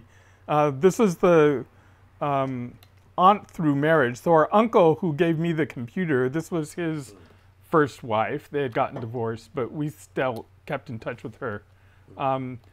She worked at IBM, and And she gave us advice on how to form a business plan, you know, all this sort of stuff. And then she said, okay, go off and try to figure out your name. Oh, I opened it. Wow. So we did. We went off to a classroom and we went on the chalkboard. Chalkboard, can you imagine chalk? So we went on the chalkboard and we wrote up all sorts of names and stuff like this. And we were like, automation for this and that. We were going to do teaching computers, because one of the first things I did after my freshman year is I actually taught some people over in Walnut Creek how to use VisiCalc and WordStar and basic programming on TRS-80s or something like that. And so we thought, oh, maybe we'll get into some education, you know, something like that. And then but we also liked automation, so we were just swirling around, and eventually we ended up with Adamation. And it was education for application. Application. Right? I present to you Exhibit 1. This was the our first business card. And it says, you know, Adamation, education for application, and I was the projects coordinator. That was my title. And this briefcase, this was an interesting story in and of itself. So we had to go and get a bank account, right? And so we needed a briefcase because they're gonna have a business meeting, right? So we went and bought a briefcase. And then we went and had the meeting, and then we returned the briefcase because we needed the money more than we needed the briefcase. This one I think came after that, but this is, and then we went and had, it was like really late at night and something. We went and had dinner at, we had breakfast. I forget a place in Oakland. It's not there anymore. Dave's.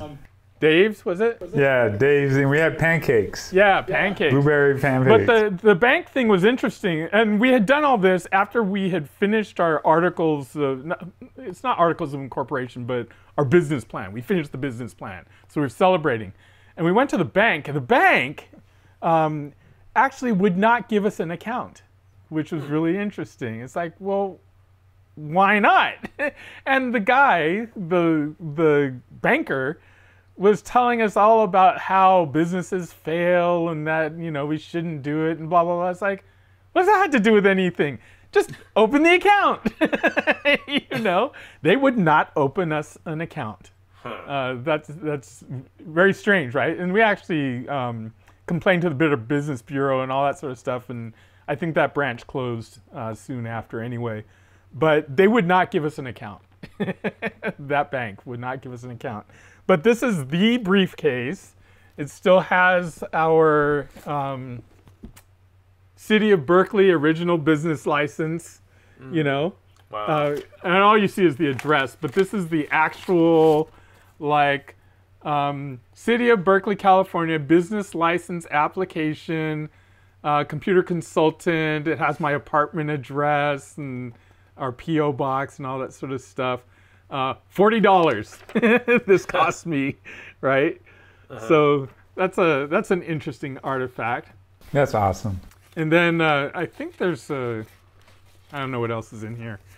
So that was the start of Adamation, and we didn't know what we were gonna do, but we were gonna have a computer business of some sort, you know. And the reason why computers was because it was melding our two interests. William was really interested in computers, and when we were in high school, you know, I was into photography, and since I was in track, I took pictures of all the track events throughout the whole year, and at our high school banquet, I put on a show for everybody, for the boys and girls track team. And so there was this computer. It was a computer by Kodak, and it was called a QuadraQ. And what a QuadraQ did is it allowed you to be able to sync music and multiple projectors at one time. So, you know, the carousel projectors, right? You put slides in them. So I had I started, I think my junior year, I had like 8 projectors, and then by the time I got to my senior year, I had like 12 projectors, and they were all tied together through this quadricue, and I put on a slideshow at our banquet, and that's what actually got me interested in film. That it's like, oh, maybe I'll be a film major after doing this. And so when we started Adamation, it was like, well, maybe we'll meld my multimedia experience and interest with your computer interest, and maybe we can write programs that can be able to do what a quadricue does, whether it be for education or entertainment or whatever. So that's kind of how we came together with our mutual interest, that multimedia was, well, it wasn't even called multimedia in the day, it was something else. But today we would call it multimedia, and he had the programming, and somehow there's some connection there. Yeah. Yeah. Wait, so I want to step back. So you started Adamation while you were both still in college, correct? Yeah. Yeah. Early days. So, 1984. Right, 1984. Yeah, 1984. April 1984. So how did you both decide to do this? Because not most people don't start companies while they're still in college. Well, we just did. Wait, what was the thought process to, like, I want to start a company with my brother? Well, here, keep in mind that this was the days where Apple Computer was becoming something, right? 1984. Yeah. Adobe was becoming something. And it was a common refrain at that time to think, I'm going to become the next Adobe. Just like today, everybody, it's different than today though. Today, everyone's looking for that big cash payout, right? Yeah. I'm going to go to Y Combinator, I'm going to get my founders, payout, and I'm done. We were about changing the planet at that time, right? Because Microsoft was young, in the Valley, we were all anti-Microsoft or ambivalent. It was like, who's Microsoft? Who cares, right? We got all these other things we're trying to... And we were also in the Valley was more about hardware. So Sun Microsystems was burgeoning. One of my roommates was an earliest employee at NVIDIA, right? I knew Jensen Huang. So this was the environment. It's like we were all doing stuff like this.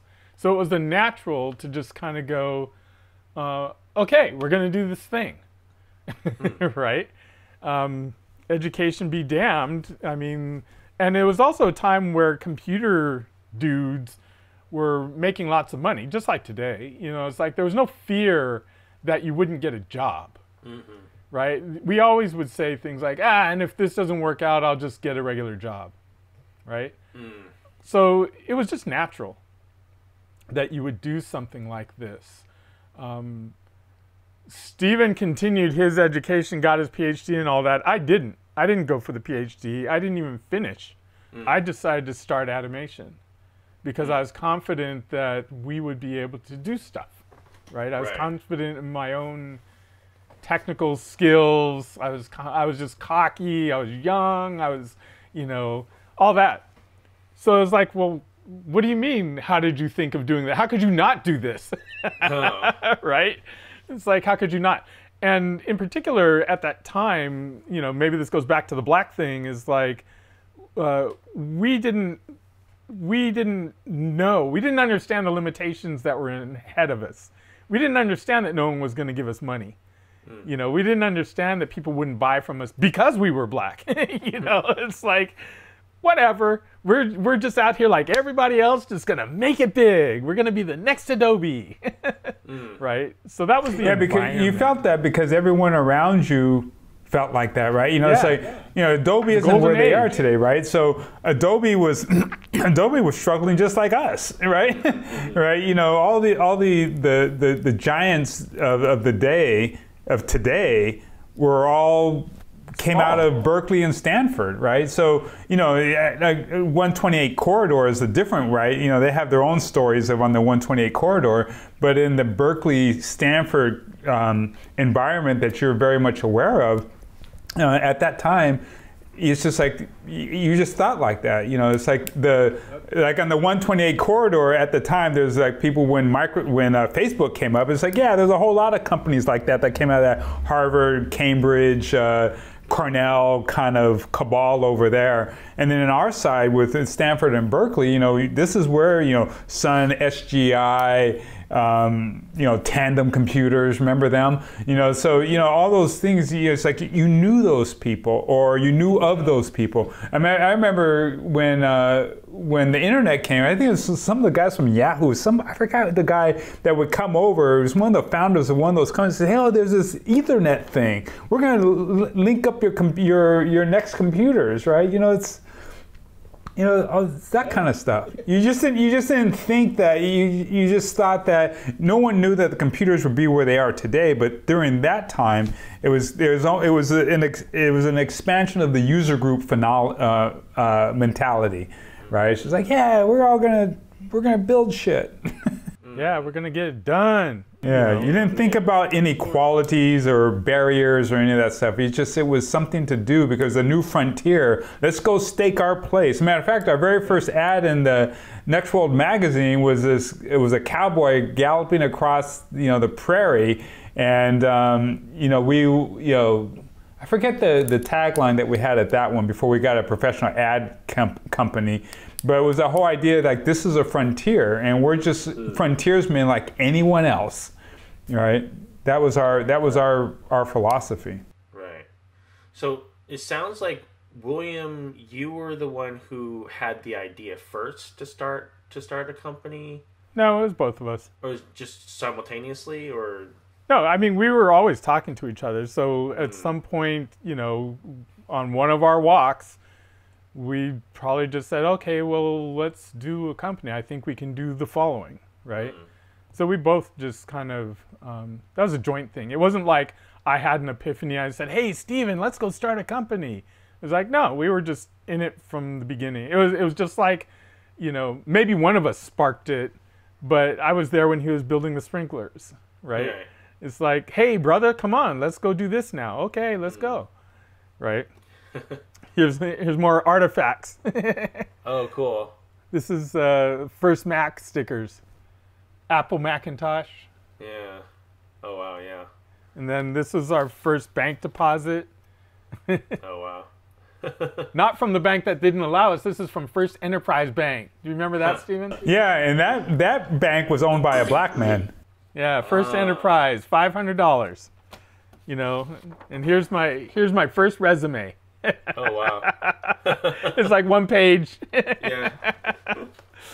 So, you know, getting to the part about, you know, how do we get it started, I think it was a matter of, I do remember distinctly this, how can we do something that melds both of our interests? Because, you know, I then and still to this day lag behind William in the computer field itself. You know, computers and the technology industry does not come to me innately. What does come to me is the solution side of things.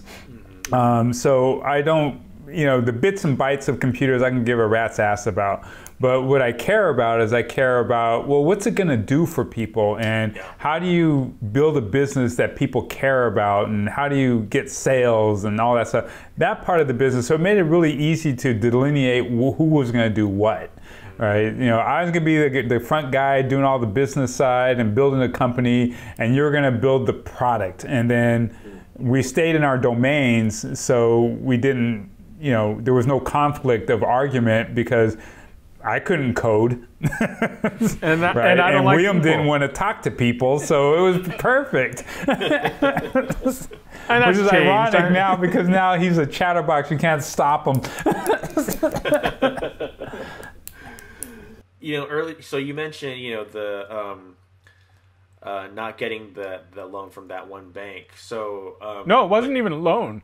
They wouldn't even let us open an account. Whoa, we weren't even really? asking. We weren't even asking for money. For money, yeah. We just wanted. We had our money. We just So they you couldn't wouldn't even let us open it. deposit. You We couldn't could even not even deposit our money in that bank Wow. In Berkeley, in Berkeley. Wow. of all places. Wow. Yeah, forget the loan. I mean, no one's going to give us the money, but we could not even. They wouldn't even let us open an account. Wow. So talk about like, getting the capital to start. How much capital did you actually need, or were you actually okay since you were? No, we didn't have any money. So we started by doing stuff. By contract work was originally. So I think how we originally funded stuff was I still had the job at the computer store. Yeah. So I was using my income to fund whatever we were doing, right?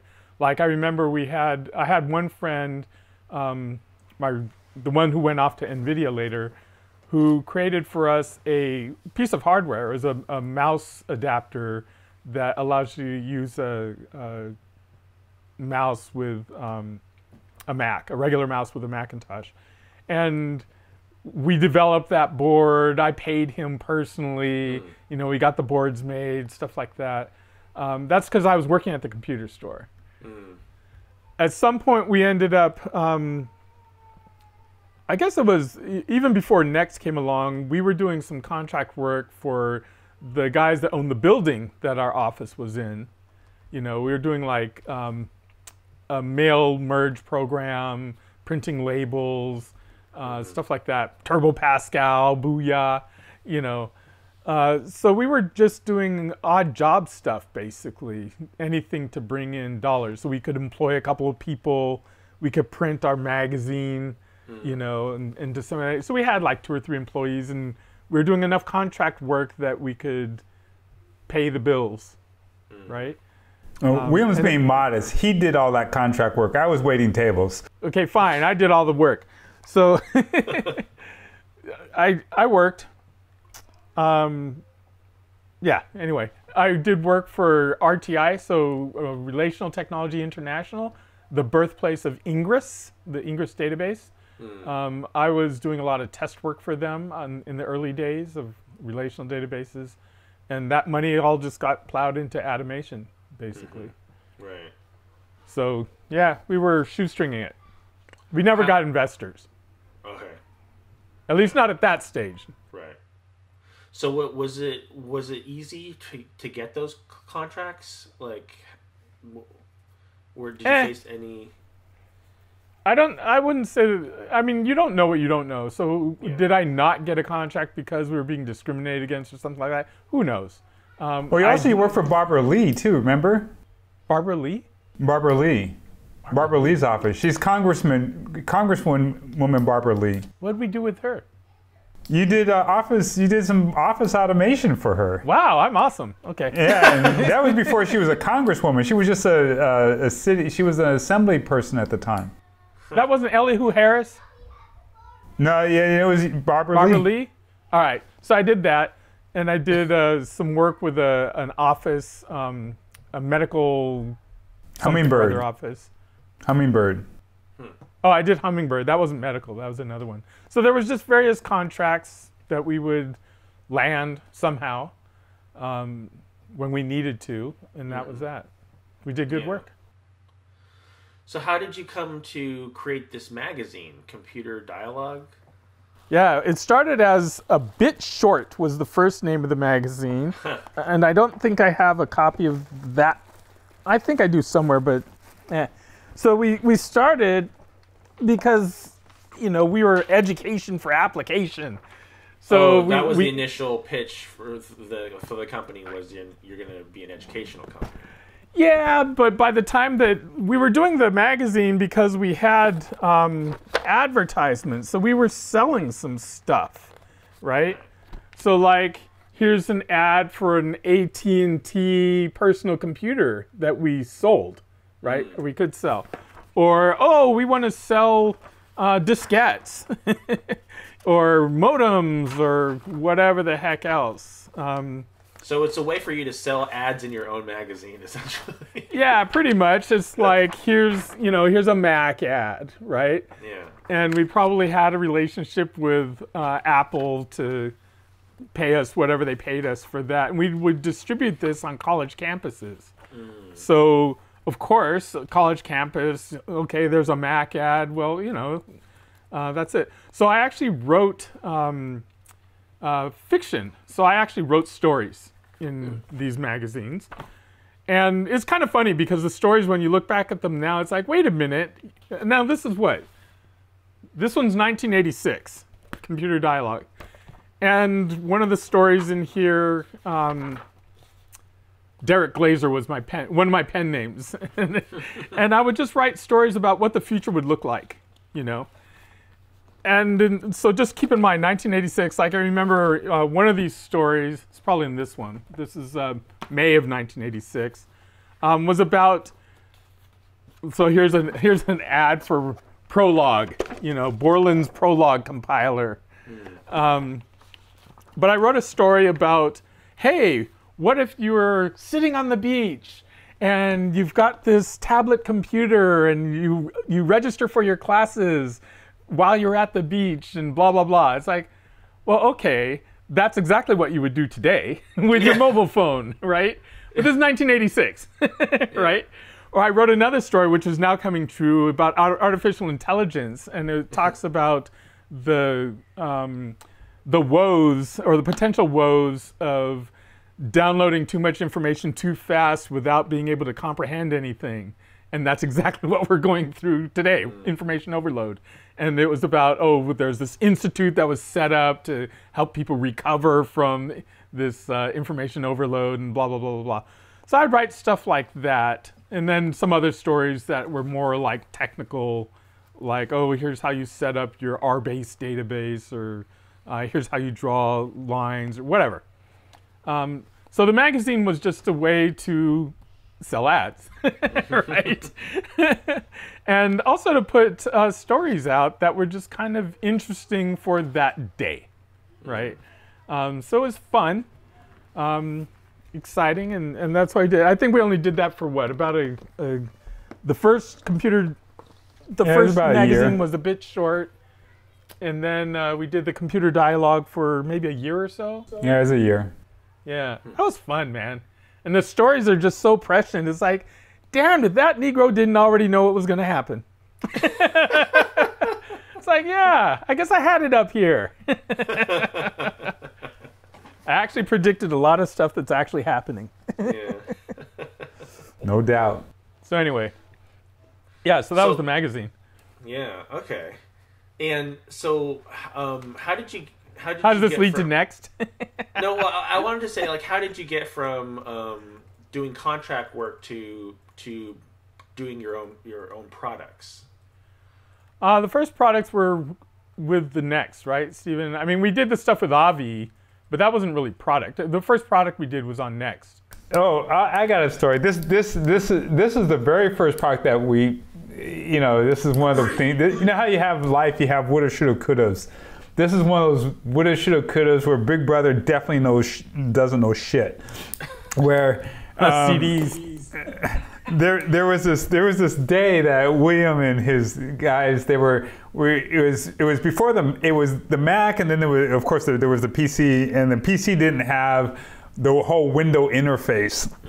And this was going to be our first product, I thought, or William thought, and I talked him out of it. So he says, yeah, come on over to my apartment. I want to show you something. I want to show you something. And I go over there, and he had a Commodore. It was I forget which one it was, but he had a Commodore 64. It was a Commodore 64. Yeah, it must have been. Yeah, so it was a Commodore 64, and he goes, look at this. There's this thing. It was a window basically. And this was in DOS. It had a window. Not even DOS. I mean, it's just Commodore whatever. Yeah, so then he had another window and another window. And it had these multiple windows with these programs running in these windows. It wasn't called Windows at the time. And I looked at it, and I looked at it, and I didn't really understand it. And I said, that looks like a Mac. Who's going to want that? No one's going to want that. I said, stop doing that. Oh, shit. That's all right. It wouldn't have gone anywhere. Yeah, and we called it Avi, the Adamation Visual Interface. Did we? Yep, Avi. And we just named it, and it was actually named after the guy that we were renting space with, a Jewish guy named Avi Stuckenfield. And so, so we were really, he was an inspiration to us because he saw our potential and gave us free office space to be able to start Adamation. And so I said, let's call it Avi for Adamation Visual Interface, and to give homage to this guy that gave us this space. But I remember the very first product that we went to a fair at Moscone Center, and I remember seeing this product. It was a presentation manager. I forget the name of it. It was one of the early. It was like a PowerPoint, but it was even before PowerPoint. And I said, that's what I want us to do, because it was, of course, media.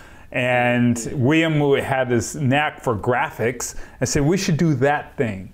So we kept looking at stuff. We said, we should do this, we should do that. Oh, I know what it was called. It was called Paint. I think it was just called Paint. On the Mac? No. Or something else. It's probably something else. Yeah, something else. Anyways. But I think we wanted to get to products, because products was like, you make money from products, right? You're not making it from labor. You make it from, if you can market it, you can make money off of products. And, and that was kind of the trend going towards products. Because, packaged software was a thing. So, it's like, well, if you wanted to be serious in the software industry, you had to have a product. Had to have a box. You had to have a box. Yeah. So really, Who's Calling was the first product, right? Right, and that product was a derivative off of a product that was the fledgling product called ACT, A-C-T at the time. Oh, and so ACT thing? Yeah, so ACT was it was the first CRM product. And so when we first started, what we did is we got ACT and we got all the other products that were like it, and we just kind of listed all the features that they all had and said, okay, what's the one features that they all had in common? And that was like the feature list. It's like the baseline is they all had to have a contact manager. Right, and then some of them had other features, some of them didn't have other features. So that's how we did our first product. Was we just did. I remember doing clippings and did a feature board, and then compared features and to say, okay, here's the 5 features that they all have. Let's do that. So. Yeah. Before we get too far into that, I wanted to go back to talking about the free office space. So you mentioned, this guy Avi, what was his last name?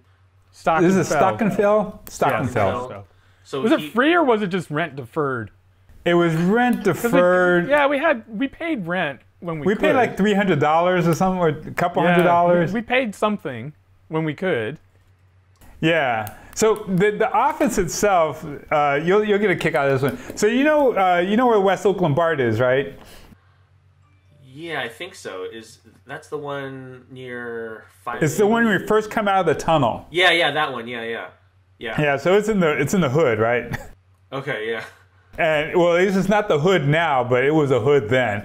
So it is a shoot-'em-up-ville. As a matter of fact, it was where the heroin tract of Oakland was at the corner of 15th and Center, which is our 14th and Center, and we were at 15th and Center. So it was just shoot-'em-up-ville. And they were a beta site for Sony. It was called, what was the name of their company, William? Yeah, it'll come. Yeah. I have it written down as Catalyst Production. Catalyst Production. Catalyst God Production. dang, you really did your homework. Yeah, so Catalyst Productions. So Catalyst Productions, that's where they were at, and they were a beta site for Sony. So they had all this wild Sony audio-visual equipment before Sony was who they are today, right? Sony was, it was Apex and some other people were really dominant at the time, and Sony was this small company coming up, and they were their first company in the United States to have Sony gear on the audio-visual side. And so we were upstairs and they were downstairs, and we're trying to get this business going in West Oakland. So I was gonna go somewhere with West Oakland. Yeah, it'll come to me. Old. But I mean, that's incredibly generous of them to offer you free or rent deferred office space. Well, the reason why they did it was because there was a Berkeley connection here. So they used to have a business. Catalyst Production it was a fledgling little company. Just him and his partner Joshua Ranchek, I believe his last name was, and they were on University Avenue, and and during the whole apartheid divestment movement, the Catalyst Production, Avi, they did some videotaping for free for the students to help, because they were social justice guys. And so they did some free video stuff, and the guys that we were with that they were doing this free video stuff, they were complaining because I think Avi wanted like $100 or something like that just to pay for the film. And these guys were complaining, and I piped up and I said, you guys are crazy. Do you know how much money they're giving you guys in free services? The fact that they want $100 just to pay for the videotape is nothing to ask for. And so when it was all said and done, Avi came over to me. He says, I really appreciate that. He goes, you get it. He goes, I really would like to, continue a relationship. So, I would go in and I'd do some video work, because of course it was video. So I learned how to use the video cameras and their videotape machines. And then their company, he was a lawyer, and they did some video depositions for some big like tobacco case or something like that. And so their company was blowing up, and they moved to West Oakland. And when they moved to West Oakland, they said, hey, Stephen, I know you and your brother are starting a business. Maybe you guys might want to have some office space, and we'll give it to you cheap. And we needed office space. We said, sure. So that's how we ended up in the office space. Wow. There you go. Yeah. Okay. Okay. So let's talk about Next. So clearly, so clearly, you guys were fans of Steve Jobs already. Absolutely. William was. Oh, we both were. We both were. For different reasons. William on the technical side, but me because of the showman that he was. Yeah, right. So talk about why you decided to do your first product for the Next. Well, it might have extended from the Berkeley time. So we were into the Mac. We didn't actually do any product on the Mac. But as Steve was going off to do the next thing, we just both said, well, whatever he's going to do, that's what we're going to do, because it's going to be exciting. We missed the boat on the Mac, right? Yeah, we didn't have anything. We just missed the boat, right? Because we were still trying to figure it out, and we didn't have a setting. We were still, William and I were working through our relationship too at the time, so we just missed. We just missed the Mac, right? Even though we're in the middle of it, right? We're in the smack middle of it at Berkeley, the computer center and BMUG and all that stuff. We just missed it. So then when Steve got kicked out of Apple and he started, we was like, we're not going to miss this one, and so it's like whatever he does, we don't care what it is, we're in, because we missed it. We missed the first wave, so we weren't going to miss the second. Yeah, and somehow, either through my connections through the Apple world or otherwise, we got connected to them. And I was doing contract work at Ingress at the time, and we convinced Ingress to allow us to port the Ingress database to the Next as our first thing, right? So imagine going to Oracle today as a developer who's doing some contract work for them and saying, hey, I'd like to port your database to, Raspberry Pi, right? So they said, okay, sounds good, good Berkeley people that they were. So that's how we were able to get a substantial thing.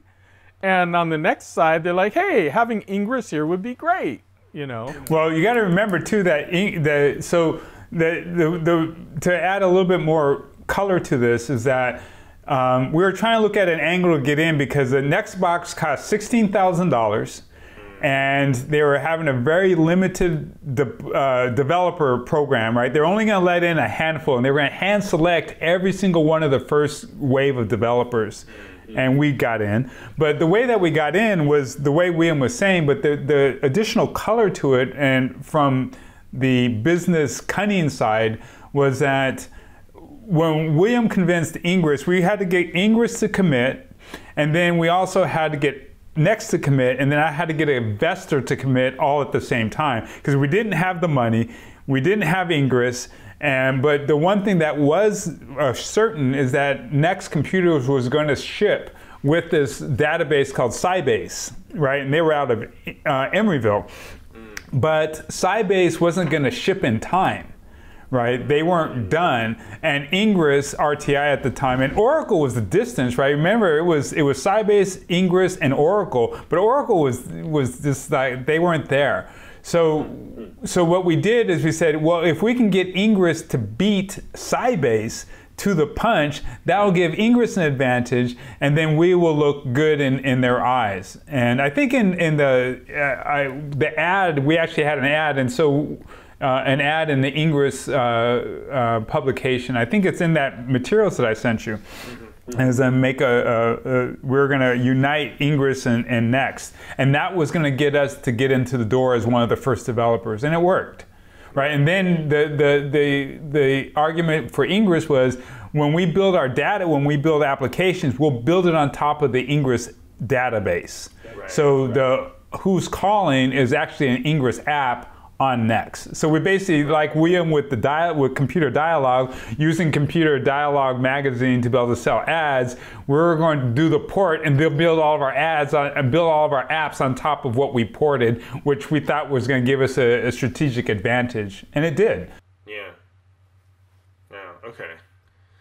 And I think I read that due to that whole deal thing, like. Because you didn't have the money to buy the Next machine itself to do the development, so you had to have both the deals in place on either side to even get the machine to do the development. I'll tell you how skin of the teeth it was. I was actually at the developer days where they show you how to program the thing, and I'm sitting there doing the exercises, and I get the tap on the shoulder, Mr. Adams, come with me, please. It's like, I don't think your money's been wired in yet. Oh. and I don't know what happened. Somehow magically the money did eventually show up. I was in Texas at the time trying to secure the money through a friend of a friend to try to convince him that this is going to be the greatest thing that if he gave us $8,000, it was $8,000, that we would make we'd make good and return the money in a certain amount of time. Yeah, but I was at the place, and there's like, you may not be going home with your box. Because you had to go there, and then you would walk home with your box, and I was out. So he was at the conference, and I was trying to secure the money at the same time. Yeah. So I was learning about speakers and listeners, and writing in Objective-C, and he was off trying to get money so I could go home with a box. So by the skin of our teeth, we got the box. Wow. So the first product after that, so Ingress was the first thing we did. And then after that, we decided on, all right, what are we going to do? And we came up with the Who's Calling thing, and then followed on with that with What's Happening, which is the calendar program. And then we did all sorts of custom stuff for Alompinel realtors. Livewire was the other third product. Livewire was pretty cool. If you think of today how we have all of our chat programs, right? Livewire was that, basically, back in 1990. It was a precursor to that kind of stuff. It had some other it was just live communications, basically, on a network. That was fun. So what's happening? The calendar program. I think in one of the materials that you sent me, it looks like it was broken off from Who's Calling. That functionality had been part of Who's Calling. And there was this company that came out with a product after we came out with Who's Calling. It was like Act, right? You had contact management, it had scheduling and all this other stuff built into it. But there was this other company, this guy, he had a product called Pencil Me In, which was a calendaring app. And Stephen Jobs told us that you needed to be able to, your application needs to be, your interfaces need to be slicker, and you need to just have it just do one thing. So then we said, well, we already had this counter app. Let's just pull that out and then just make it a separate product. And that's how we came up with What's Happening. And we did that play on words just for fun, right? You know, who's calling, what's happening, who's calling, live wire. Yeah. So how well did these products do? Well, we did better. It's more of how well the Next do, right? So we were dependent on Next. We did better. We had a couple of sites, not site sales, but they didn't do that well because Next didn't do. So you had the distributor in Germany. Yeah, we did better when we rebranded the product with others. Like there was a company out of Germany called Data Becker. And they were a really big software company. And so we licensed our technology to them, and they basically repackaged it in Germany. Then we also did a repackaging of the product with Hitachi for the Japanese market. So then we sold in Japan, first through our own products, and then Hitachi then rebranded it. And then we did another rebrand. That was Personal Studio. Okay. That was a different product. But Data Becker took us into Germany under a different brand. So we did better that way. And then what we did, like when we get to the Alain Panel and so forth, we use the database, we use the tool sets from these commercial products then to do custom products. So now we had this library, and now we can use this library for different things. Yeah, and but Next was never. I think the most successful product that we had, and the most successful sale, and William, correct me of course if I'm wrong, but was with LiveWire selling it to the CIA. I think that was our biggest success. I'd rather not talk about that. Well, we can, because remember they sent us back, they called us, and of course the anti-Berkeley that we were, anti-military that we were coming from Berkeley, holding up to tradition. We say, well, we'll never do with the military, until they came calling and they asked, is the Gulf War, what was the first one called? Yeah. Big Thunder. Yeah, it's called the Gulf War, I think. Yeah, so the first war, and they called and they said, theoretically, if you had a battle map and you moved the tank on one side, would the person see it on the other side? Well, it's not built to do that, but theoretically, yes. So they asked a whole bunch of scenario questions. Then there was this guy that came down out of the mountains to visit us, and he wanted to ask a whole bunch of little questions. And then we answered all these questions, and that was it. And then next thing you know, we got this order for $76,000 for a site license for LiveWire, and then it had to be delivered at Moffett Field. Wow. So you had to take the box, and we had to go to Moffett Field and deliver it at Moffett Field. So we delivered the box at Moffett Field, and then it was like a couple weeks later, the registration card came back, because we put a registration card in the thing, right? And they actually sent it back, and all it said was CIA, and that was it. And we just said, oh shit. That was our most significant product sale, though. Fun times. Yeah. Well, because it's been well reported that like the security agencies were buying Next. Yeah. So that's an interesting. Yeah. So the who's calling, that stuff didn't make any sense to them, but the LiveWire made a lot of sense to them, and we believe that it did well for them. And since it was a site license, we don't know where it went, how they used it, but all we know is they paid us a good chunk. $76,000 at the time for a small business was a lot. It was nirvana. Were most of your other sales also site licenses, or what was the mix between individual sales and site licenses? Well, the Next computer, you got to remember how expensive the Next was. So it wasn't a consumer. We couldn't sell to consumers. You couldn't sell to businesses because it was just too expensive a machine. Matter of fact, before they came out with the pizza box, the cube itself, it cost, I think it was like $30 for the CD, for the digital media, for the optical drive. Yeah. Probably Just more for like one, $300. it was 30. Was it 30? No, I'm thinking it was more like 300. Wow. Was it 300? It was not cheap. And they didn't store very much, and they weren't very fast, and they weren't very reliable. Yeah, so you had to ship on that. So, but when they finally came out with the pizza box, then we could sell products. But by that time, the price was just, it couldn't sell. So that's how we ended up doing the custom work, because it was like, okay, let's do the custom work because you can make money there. Because the only company that made any money on software that we believe is probably Lighthouse Design. And Andy Stone did well because he found a good graphics niche. And matter of fact, I think Andy Stone did the best as a small developer, but then as a corporate salesperson, it was Lighthouse Design. They did really well too. And maybe Glenn There's a couple of other guys better, but those two guys stand out. Software. Right Brain? Yeah, they came out with publishing stuff.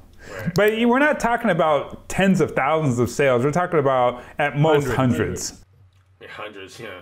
Yeah, no matter which company, because Next just wasn't that prolific, right? Right. I mean, so you mentioned all these other third-party developers. Were you? How much did was there a sense of community among all these Next developers? Did you Absolutely. know all these guys really well? Yep. Like, we would go down to Glenn Reed's place down in Palo Alto, his back room that had the light switch that said, don't turn this off because it costs more energy to turn the ballast back on than leaving it on, And they're all like us, right? They're all like small companies, 2, 3, 5 guys, Andy Stone with his castle out in wherever the heck he lived, New Mexico. Albuquerque, New Mexico. He had this little turret, castle thing. It's pretty cool. Yeah, so, we were all like that. We were all just like, hey, are you my competitor? Look, man, we're all just trying to make it here. So, we were all, it was a small community, right? We were all pretty supportive of each other. There was not a lot of animosity.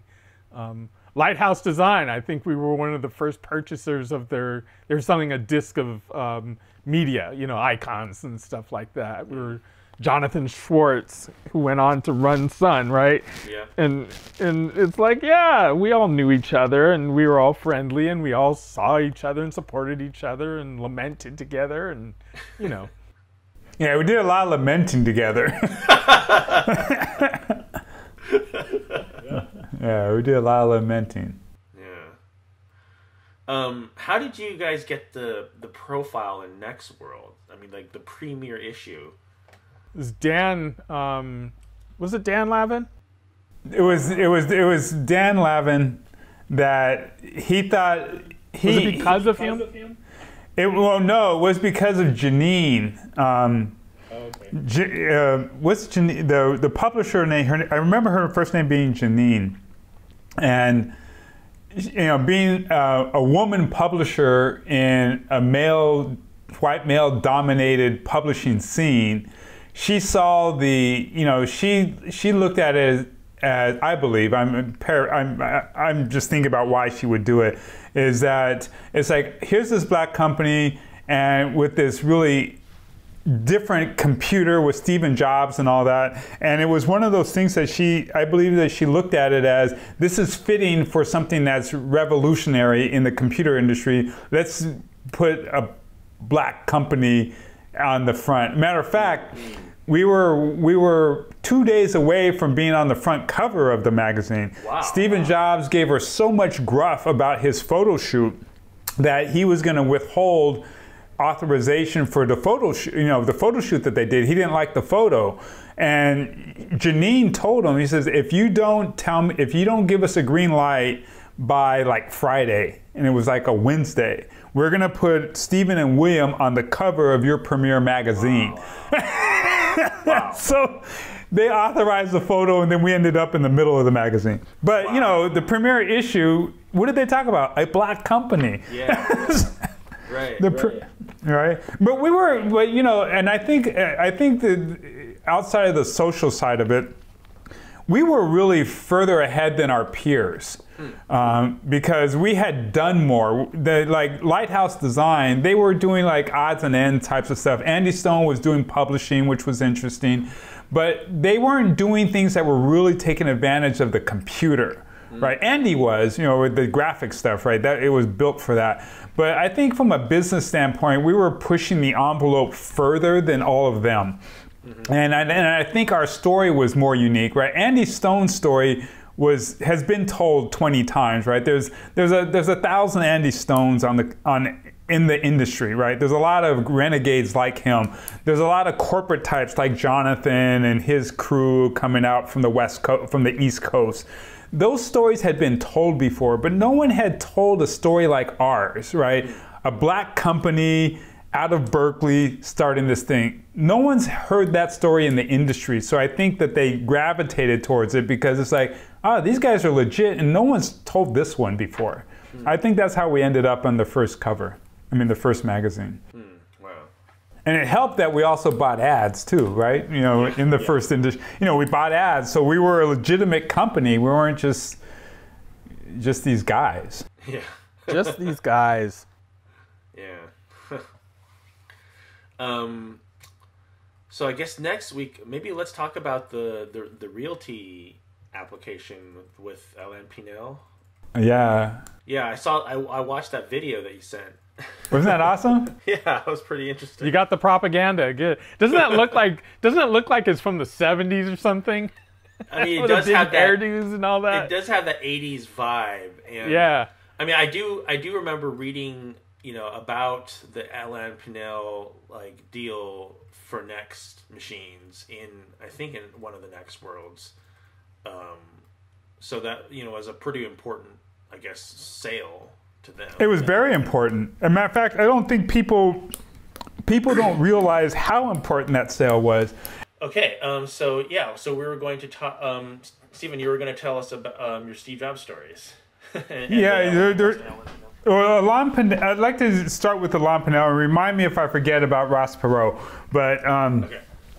But the Alain Pinel story is, I think it's one of those things that I don't think people really realize how significant Alain Pinel was as a customer to Next, because it was the first validating commercial customer, and it transformed an industry. And if you look at the industry today of real estate, I think you can trace it back to Alain Pinel, because what we did with that area software is where the industry is today.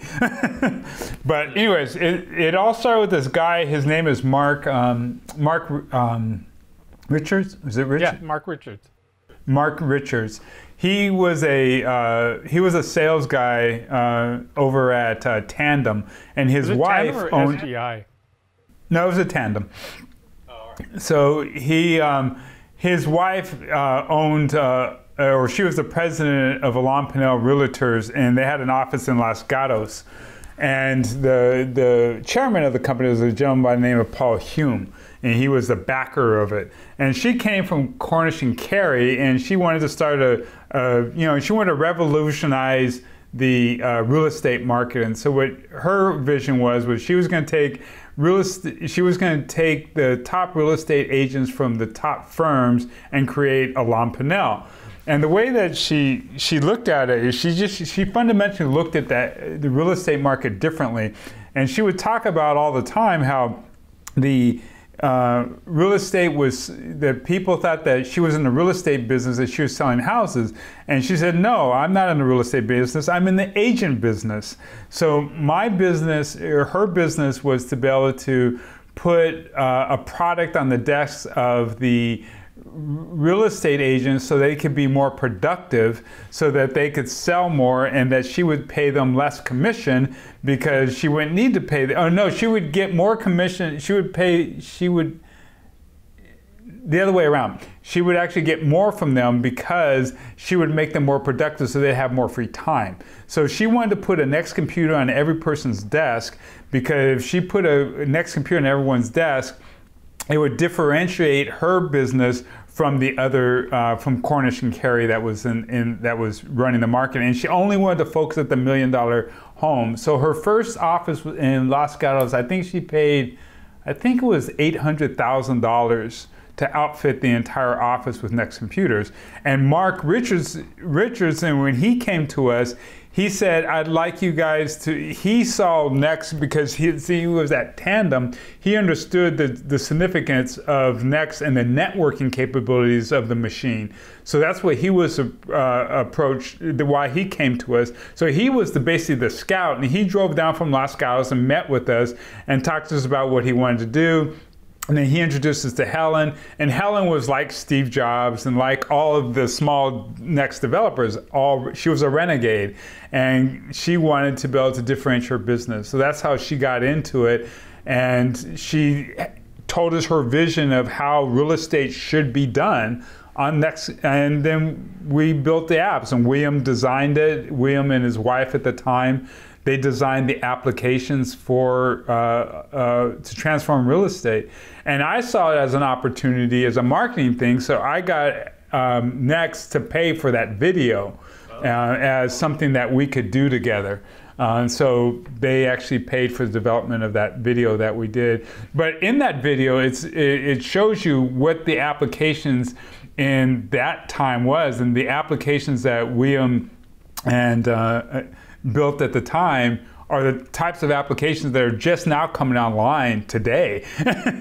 I can talk a little bit about the technology that went into Alain Pinel. And it all seems kind of esoteric now. As Stephen said, it's like, well, here we are, what, that was in 1990 something. And just keep in mind, we didn't really have the internet like we have it today. It wasn't as widespread, right? We were still on dial-up. So we didn't have high-speed internet to your home. We certainly didn't have HTML, no web browsers, no JavaScript, no CSS, none of that. We didn't have central databases. We didn't have cloud storage. So we had things like the MLS, multiple listing service, was a dial-up service. You dial up, you type in some query, you get a list of properties, right? That was the MLS. Not like you can go on Redfin or Zillow today, put in some, none of that. None of that existed. So one of the first things we had to do was an application for modem sharing, because you don't want to have a modem on every single desk, right? That would be like, I don't remember how big the office is, but let's say it was 30 modems. It's like, no, you don't have 30 lines going into a business. You had like 10 at most. So the first app that we did was a modem farm, if you will. There were maybe 10. I don't even think there was 10. There's probably 5 or 6. Anyway, so there's some fixed number of modems that were connected to actual machines. And those 10 or however many there were connected to phone lines. And if you were at your desk and your application needed to dial out, it would essentially talk over the local Ethernet to a modem that was open. So we kept a little tiny database that said, hey, I have an open modem that's not being used. So we would route your request to a modem, and at that machine that had that modem, it would dial out, and then we would establish a connection between that machine and your machine, and the information goes back and forth, right?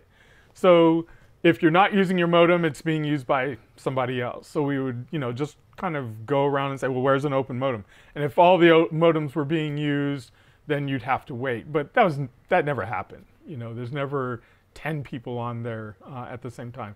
So that was the first piece of tech. That was the basis for their stuff.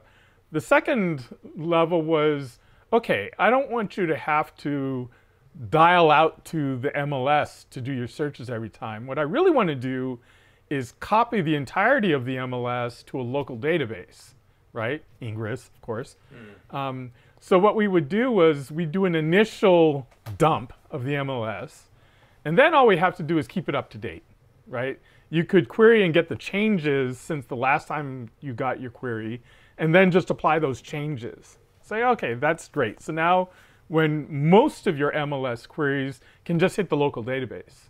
And in the background, we would have an automated process that would just dial up the MLS, get the latest downloads, the latest changes, and apply them to the local database. All right. So this is having a not quite distributed database yet, but at least a local cache, right?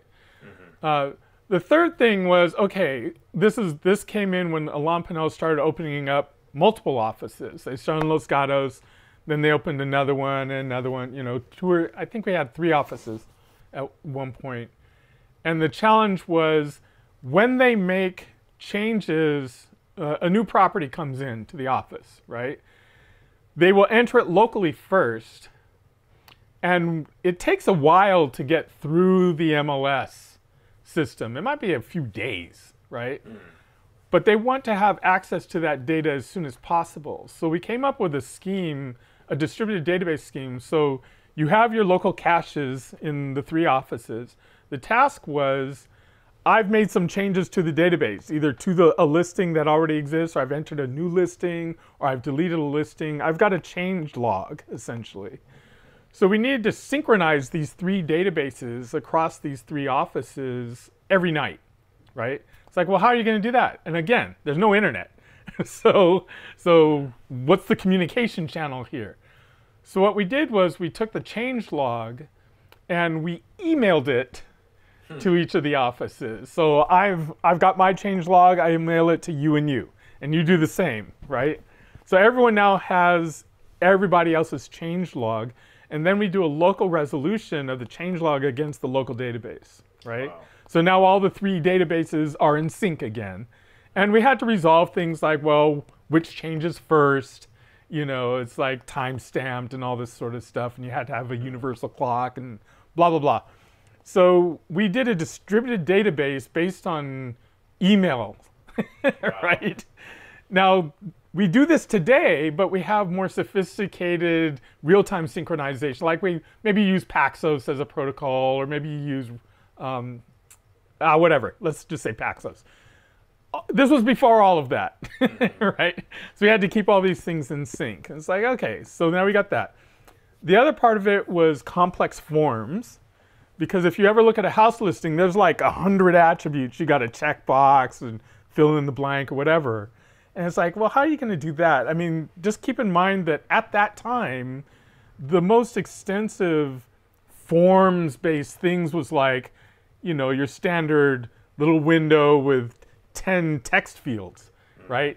Not a form that has like 100 checkboxes on it. That didn't exist, right? And so we created a way of doing that, and we had a real way of doing minimal refresh and redrawing and all that sort of stuff. And this is all in display PostScript, right? So it's very graphical and all this sort of stuff. So we had to create all the technology that went into like, well, how do you connect to the database? How do you store data in a local data set? How do you create these forms? So we created these pieces, that we could then reuse, like Stephen said before. So now when you need to do the next step, it's like, oh yeah, take your forms thing, take your database connect, and take this thing, slam it together. Now I can create an app in, a couple weeks instead of a couple of months, right? Back then, this was super interesting, right? Nowadays, you say, oh yeah, just throw in some, React framework and, HTML, blah, blah, blah, and you're done. It's like, yeah, you still have to worry about the database, And then the last bit of technology that we did there was what eventually became Livewire. They needed to have a way where an agent's sitting at their desk, phone call comes in at the front office, the receptionist needs to be able to say, so-and-so is calling about this property. And you need to get a pop-up on your screen, and you can reply, send the call through or hold it or whatever, right? So Livewire was exactly that, right? It's this instant messaging thing that allows you to communicate with anyone. So you'd have your list of people that you could communicate with. You go, click, I'm talking to Harry, type in your message. Harry gets the message, it pops up on his little Livewire thing. He can respond. You're now in an instant back and forth chat. You can save the chat or you can delete it, whatever, but that's how it works, right? So all of that technology was birthed from that one developing the Aries software, right? And again, this is 1990-ish. So it was a long time ago, right? 30 years ago. Can you believe that, Stephen? This is freaking 30 years ago. Feels like yesterday. Feels like yesterday. And now we're catching up, finally. There's something else that's, one of the parts that I forgot to mention about this, about the sale, Stephen Jobs didn't believe that Alain Pinel was viable because one of his executives' wife was a top agent over at Cornish and Carey, and of course they badmouthed Alain Pinel all the time. So Stephen Jobs already had this preconceived notion that they weren't going to be a qualified buyer.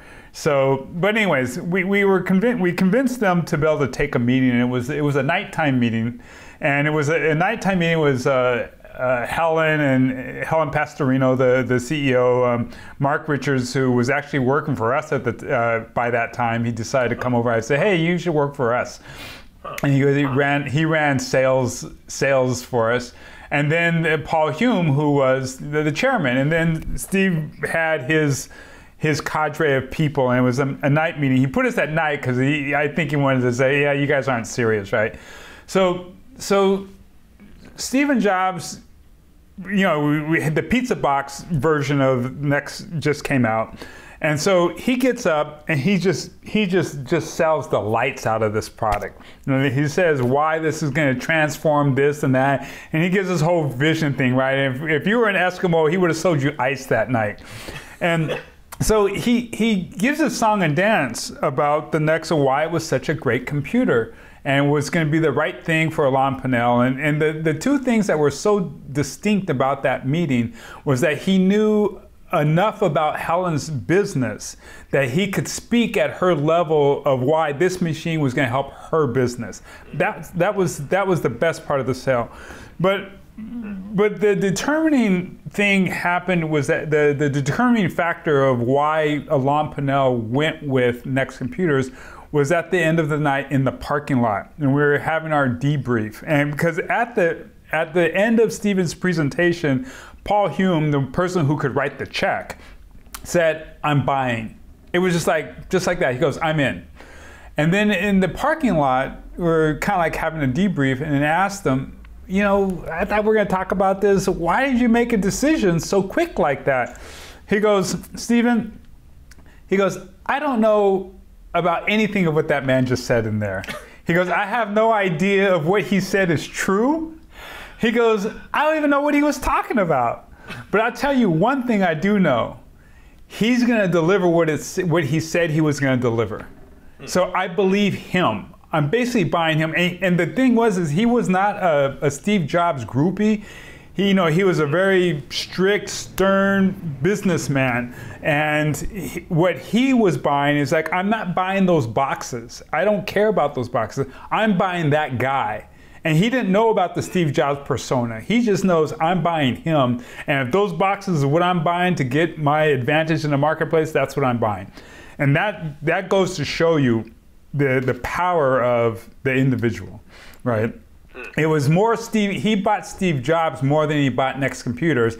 And then it was up to us to be able to deliver the vision of what Steve Jobs said, because it wasn't Next that developed the apps. We developed the apps, or William developed the apps. Our team developed. So that story is of the sale, I think, is just as important as the applications that were built, because it goes to show that Stephen Jobs' passion for his product was more important than all the bits and bytes of what was in the box itself. Yeah. I was curious, you mentioned, this connection with Alain Pinel started with Mark Richards. How did that happen? How did he introduced you to Ellen? He saw the next article, right? He saw us in Next Step. Okay. And before that, I think, William, was the LA County Sheriff's before Alain Pennell? I thought it was after. Well, there's also William Morris in there, right? Oh, yeah. So William Morris, maybe that one was the first one. And then LA County Sheriff's and then Alain Pennell. Yeah, that's the right order. That's the right order. Yeah, so see, all three of those, like the LA County Sheriff's, which was tied to Rodney King and the that one got beat down, and oh my God, that was terrible. That was on the verge of closing. I know. I'm sorry. We gotta stop. We got an issue. You're gonna appreciate this. Is a great story. So Booz Allen and Hamilton, one of the big accounting firms, consulting firms at the time. They had a contract with the LA County Sheriff's Department, and they were going to be the prime contractor to upgrade and automate the LA County Sheriff's Department. So they had this contract. They've been working with us for months on it, and we had cleared the decks. We're going to do this deal. We faxed it. All three entities had to fax at the same time the agreement. So it was going to be like $1 million agreement for us. We were so excited. So Next sends in their faxes over. They're part of the agreement. Booz Allen faxes theirs. We fax ours, and we're all waiting. We're all waiting for the fax for the LA County Sheriffs to sign it and send it back. So a fax came back. It was a cancellation fax because the LA riots had just started that day with the whole Rodney King beatdown.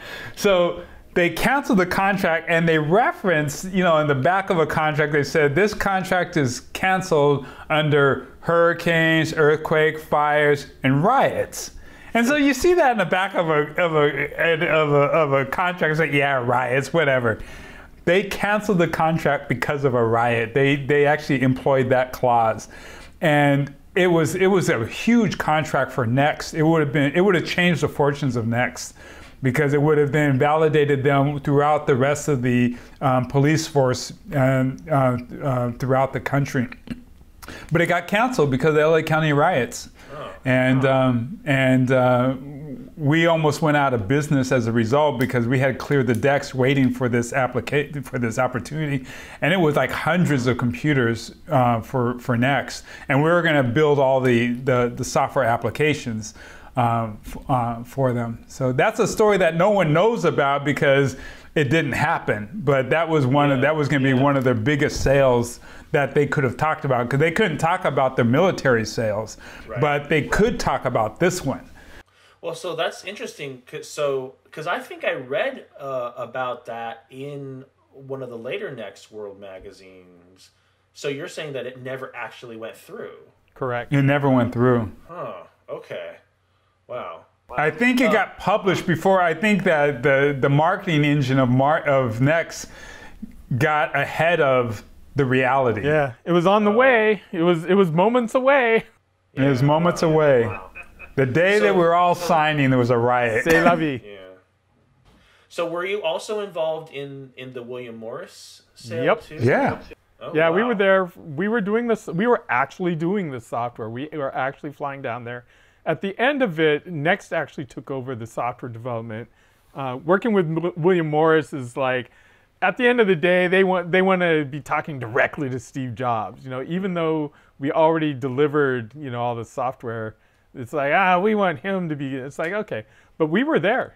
They got that sale because they could see things like we used Livewire, or a precursor to Livewire. We used our database technology. We created a system for them that was tailor-made to their specifications. All of that was us doing the work, and then eventually. Oh, you got called. Remember, we got called off the show floor, right? Remember, we were at an expo or something like that. Oh yeah. We were in. We were at Moscone Center. Yeah. Yeah. So we're in LA. No, we're in New York. Yeah, Moscone Center. No, yeah, right. Javits. Javits Center. Javits. In New York. We were actually in, I don't know if you want to hear the story or not, but we were in the Javits Center in New York giving a demonstration. I forget what the show was that we were at, but we were giving a demonstration of Next stuff that we had done. and we got this call. It must have come from Next, huh? Next, they came to the booth. Yeah, so they say, oh, we got this thing. Can you fly on out? You know? And we're like, okay. And so we went back to our hotel room, and I think I was coding that night. Right? You coded that night the demo. You coded the demo that night. So I coded, we go back to, this is classic Silicon Valley shit, right? So we go back to the hotel room, and keep in mind, this Next computer is in a computer case that's the size of a steamidor, right? And pulling that thing out, setting it up in the hotel room, I'm coding up some demo, whatever the demo was, and we're supposed to give this the next day, fly over to wherever we're going, and give this demo, and we wowed them enough. They're like, yeah, okay, let's do this. So yeah, we were there to help land the sale to William Morris Talent Agency. Wow. Wow. Damn. Fun times, huh? Yeah. So it's just so many of these sort of like sales were dependent on this custom work that you guys did. Yeah, in those early none of the days, other companies did it, right? So, like the other companies, like all those other small companies, they were all application guys, right? Mm-hmm. Since William was doing all this stuff with Ingress and had all this custom work, that's why we were able to do it. And we already had a library of tools from our package software to be able to go and repurpose them. Whereas all the other guys, none of them were enterprise guys.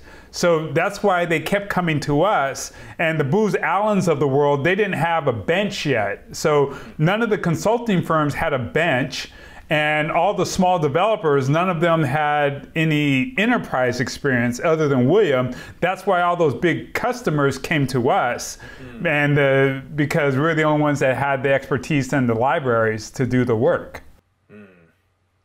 That's really interesting, because it sounds like you guys almost were the pioneer for Next pivot into this mission-critical custom enterprise app market.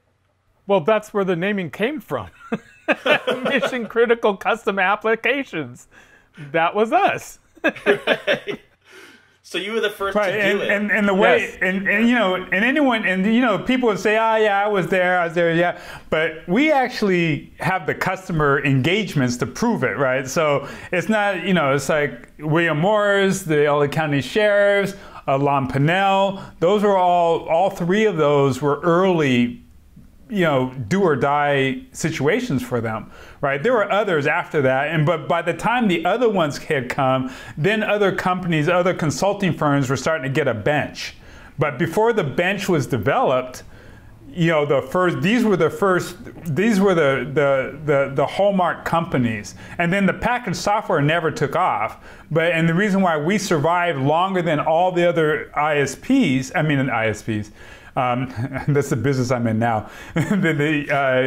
the software developers, is because we had all this custom work that was off of our packaged software, right? And all the other ones died, except for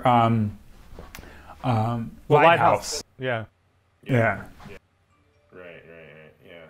Huh. And I think it's really interesting because, you know, you also had this database from very early on. And later on, you know, Next developed their own DB kit, which then became Enterprise Objects Frameworks. But you guys already had this, you know, a similar functionality right from the jump. Right. So they didn't have DB kit in the beginning. We created, what was it called? The actual objects were called like Data Manager and Data Set. And then the Forms one was, I forget, the Forms was probably called Forms, you know. But yeah, we had to do all that entity management and database connectivity and blah, blah, blah.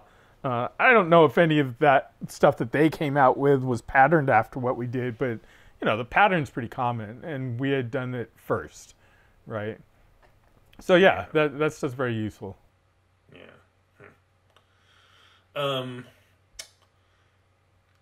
Did you participate in the Bay Area Next user group?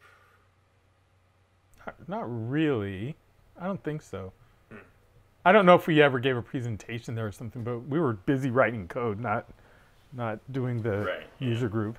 No, we were before that. I think by the time that group kind of came up like a B-mug type thing, we were all kind of like, we don't need that. We're already talking to the sales guys. We're already doing stuff, right? That community was kind of after the real stuff had happened. And then then when the stuff started to implode, we were already able to get off because we saw it coming because we were on it for so long. Then we were on to BeOS. Yeah. Well, Taligent first, and then BeOS. Yeah, Taligent. Right. But So there's another. Okay. Oh, go ahead. Okay. No, go ahead. You meant- go ahead. Go ahead. Oh, I was going to say, relative to this, I just want to tell you, it's not linear, but it's a story that I want to tell because it's my favorite next story. And or at least my favorite next story that I was part of, right?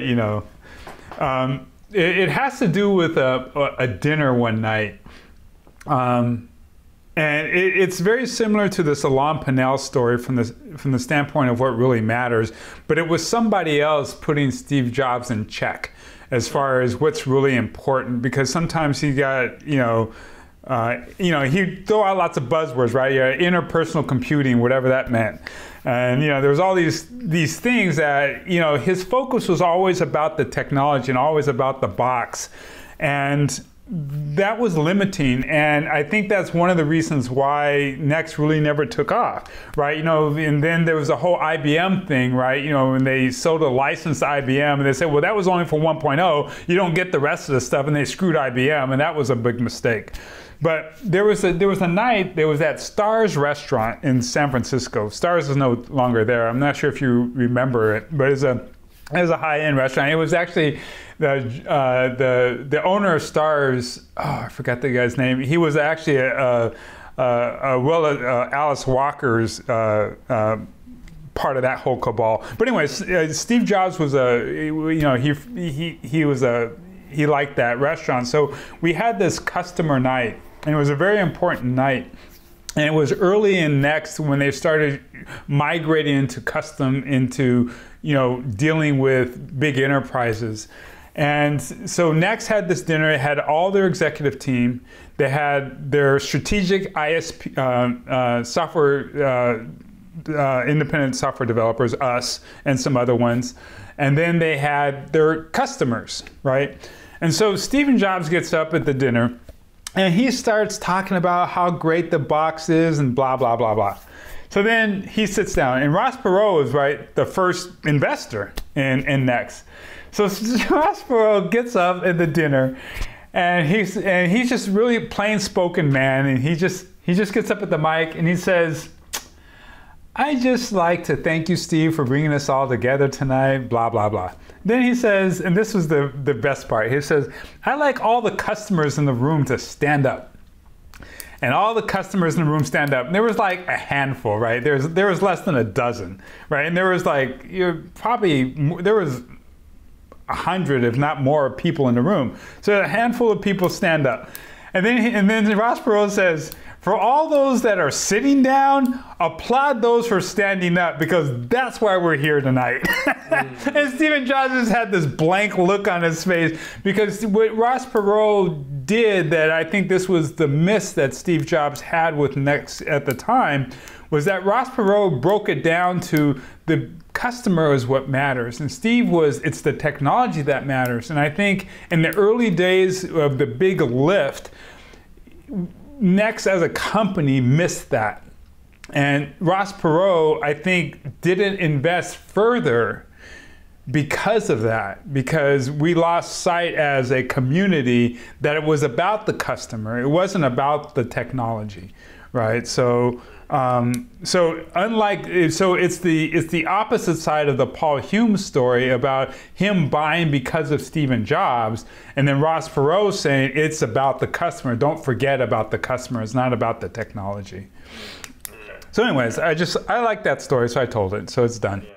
So that's the other story that you wanted to tell. Yeah, that's the other story. Yeah, okay. Those Ross two, Perot because story. I tell both those stories because to me, where I am in business today, I I hearken back to those stories of my own purpose in business, right?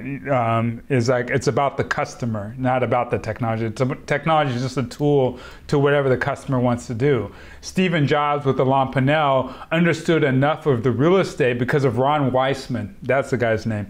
Ron Weissman's wife worked at Cornish and Carey, and Ron Weissman and Steve were really close. And so Steve knew enough about Alain Pinnell's business through Ron Weissman's wife. And that's why he was able to speak so detail about Alain Pinnell's business, because he knew about Cornish and Carey's business. So in that particular case, he was very intimately involved and had the knowledge of Alain Pinnell's business because of his Ron Weissman's wife at Cornish and Carey. But when we're at Star's Restaurant, the global perspective of the customer, he kind of missed it. And then that's what Ross Perot got up and to remind everybody it's about the customer, not about the technology. Mm-hmm. You know, you mentioned that like Mark Richards was, you know, started to work for you guys. How big did the company grow? How many employees did you have? Was it 6, I think? Including us, 8? No, not that. Is that right, William? 6? Anita, Young, Mark, Bert was there or not at that time? Yeah, Bert was there. Paul and Scott were already gone, right? Yeah, they were transitioning. So it was 8. Six Yeah, 6 to 8. Yeah. Yeah, so no bigger than that. So how many people like on the technical side versus the business side? Oh, we're all technical except for Stephen and Mark. Okay. All. That's 2 out of 4 were not technical. Okay. 2/3, 1/3. Yeah. But you can see, you know, we're small, but we did a lot. And this is the beauty of the next platform is it's kind of we're like a SEAL team, right? Hold on, my brother. This is the beauty of my genius for programming. It so happened to be on the next platform. Oh, I'm sorry, Mr. Adams. I forgot. I forgot. It just shows how far a genius like my genius brother with such superior tools could do so much work with such little. With such meager resources. Oh, meager resources. We turned our lemons not into just lemonade, but ambrosia. Oh, yes. Oh, I forgot. I think you forget how good it was.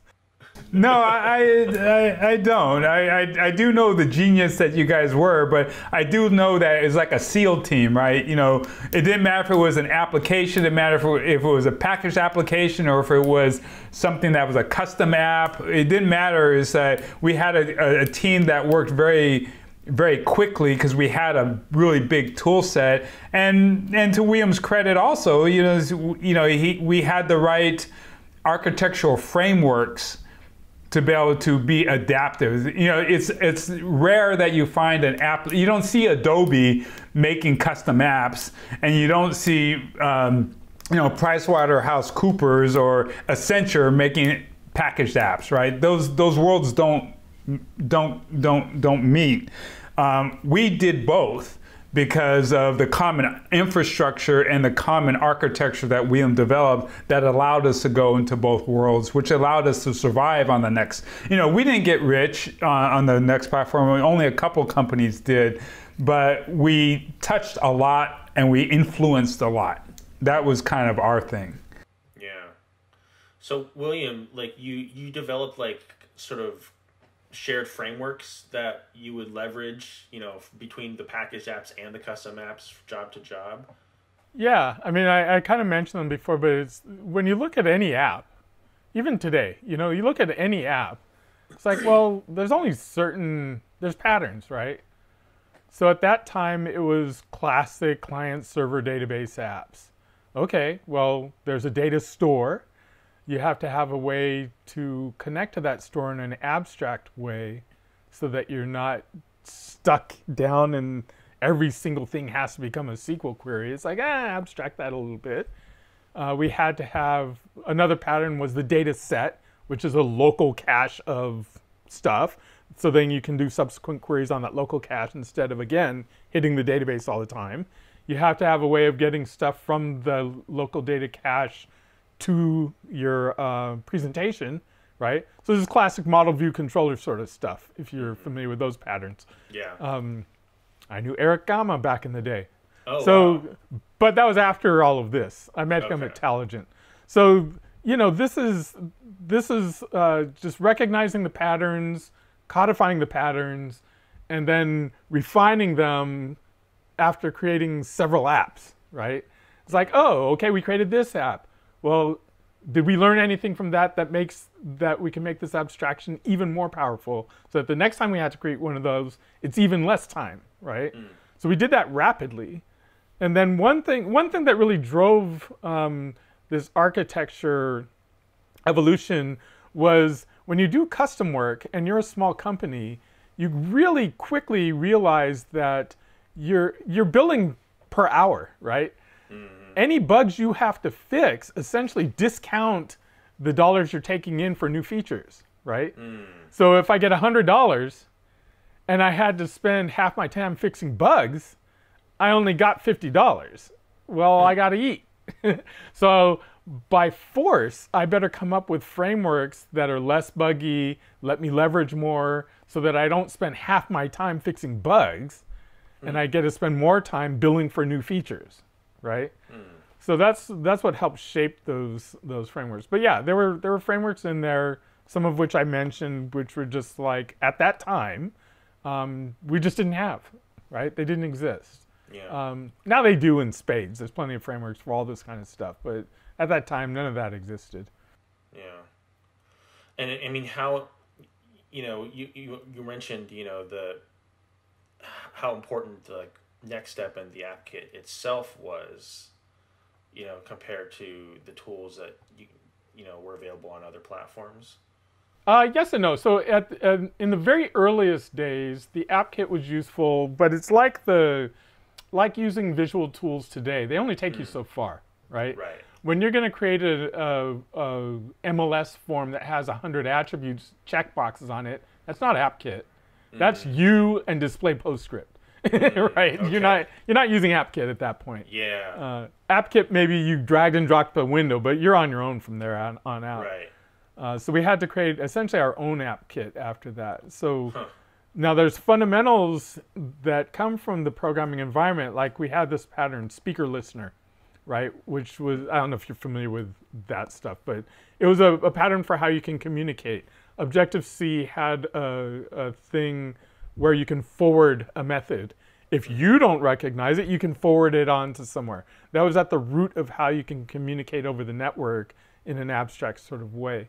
So there's key aspects of the frameworks that they had that we used, but we didn't necessarily leverage the app kit itself for a lot of UI work. It's like, no, you kind of had to depart from that pretty quick. Right. Right. But the app kit was a leap ahead of anything that anyone else had at the time. That was, I don't remember if that was before even Visual Basic was available on the Windows platform. If it was, then it certainly wasn't as big as it is now. Yeah. So AppKit at the time was quite revolutionary, just being able to drag and drop and connect lines. And sorry, I'll ramble on this for just one more second. Another key aspect of the way the apps are done on Next Step was that Steve himself was a proponent of single click. So he's the one who personally, as an aesthetic, said you shouldn't have all these menus all over the place and features buried in menus. Everything should be one, maybe 2 clicks away. This was an aesthetic that he really pushed, and we took that to heart. And most of our apps, it's like, as much as possible, stuff is just right there and obvious, right? Rather than, and that's quite a departure from the way things were done at that time, because we were just coming out of the era of terminals with menu selections. Select 1, now select 3, now select, you know, not even windows where you're dragging around and clicking like on the Mac, but just, you know, your typical IT developed app was this, you know, green screen ASCII text, select 1, select 2, select 3, right? And Steve comes along and says, no, it should all be one click, a drag, you know, it should feel good, it should be beautiful. So you get things like Improv, the spreadsheet, you know, and we did the same stuff. It's like, to sort your column, just drag the thing to reshuffle them, drag that to the side to regroup them, click on this to resort, you know, rather than going to a menu and saying, oh, now sort by blah, blah, blah. So that's the kinds of stuff that AppKit and the platform in general gave us, was just a different way of feeling about how the app should work rather than the clunky stuff we were doing before that point, right? Yeah. So I guess in a way, like, it kind of raises the bar for user experience across the whole platform. Yep. Yeah. Yeah, because he was demanding, right? He was like, oh, your thing's a piece of shit. You know, it shouldn't work like that. Why do I have to click 3 times for this thing? You know, and you see it in things like what Glenn Reed did with, what was this thing called? Well, whatever the Right Brain Software did. His publishing thing, now Glenn was at that time, he was Mr. PostScript. I mean, he wrote the Green Book. So, you know, he knew everything about PostScript, and he created a beautiful, very usable publishing application. And it's like, yeah, like that, right? It's like, it just looked good, it felt good, it maximized to the greatest extent what the platform was capable of doing. Right? And we all kind of aspired to that. It's like, look what Glenn did. Oh, yeah, okay. I'm not going to do clunky checkboxes. I'm going to do really awesome checkboxes. Right? Yeah. So, yeah, that's the kind of thing that happened. It sounds like, you know, because it sounds like the whole community was sort of expecting a certain kind of, you know, aesthetic. Because I think, like, you know, some of the reviews that you sent me were, you know, mildly critical of your UI in certain ways. So how did you?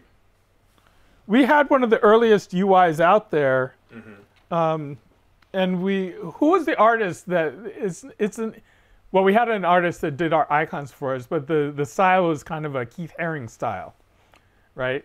At that time, we thought, and keep in mind, this was one of the first apps available on the platform. So Luther Max. What's that? Luther? Yeah, Luther was our artist, and the style was kind of in the style of a Keith Haring. So the icons are kind of funky, you know, they're not this polished sort of 3D looking sort of thing. But we were out there, right? We're like, hey, man, this is the aesthetic we're going to try. Now, people come later and go, it sucks. It's like, yeah, well, yours looks like everyone else's, you know. So there was certainly criticism, you know, of our apps, and you could criticize other ones. And I learned from other people's apps. You know, we did Who's Calling first. Yeah. We did the Lon Pinnell stuff later. It was much more functional, much more beautiful. You know, didn't have that Keith Haring look to it. Much more boring, right?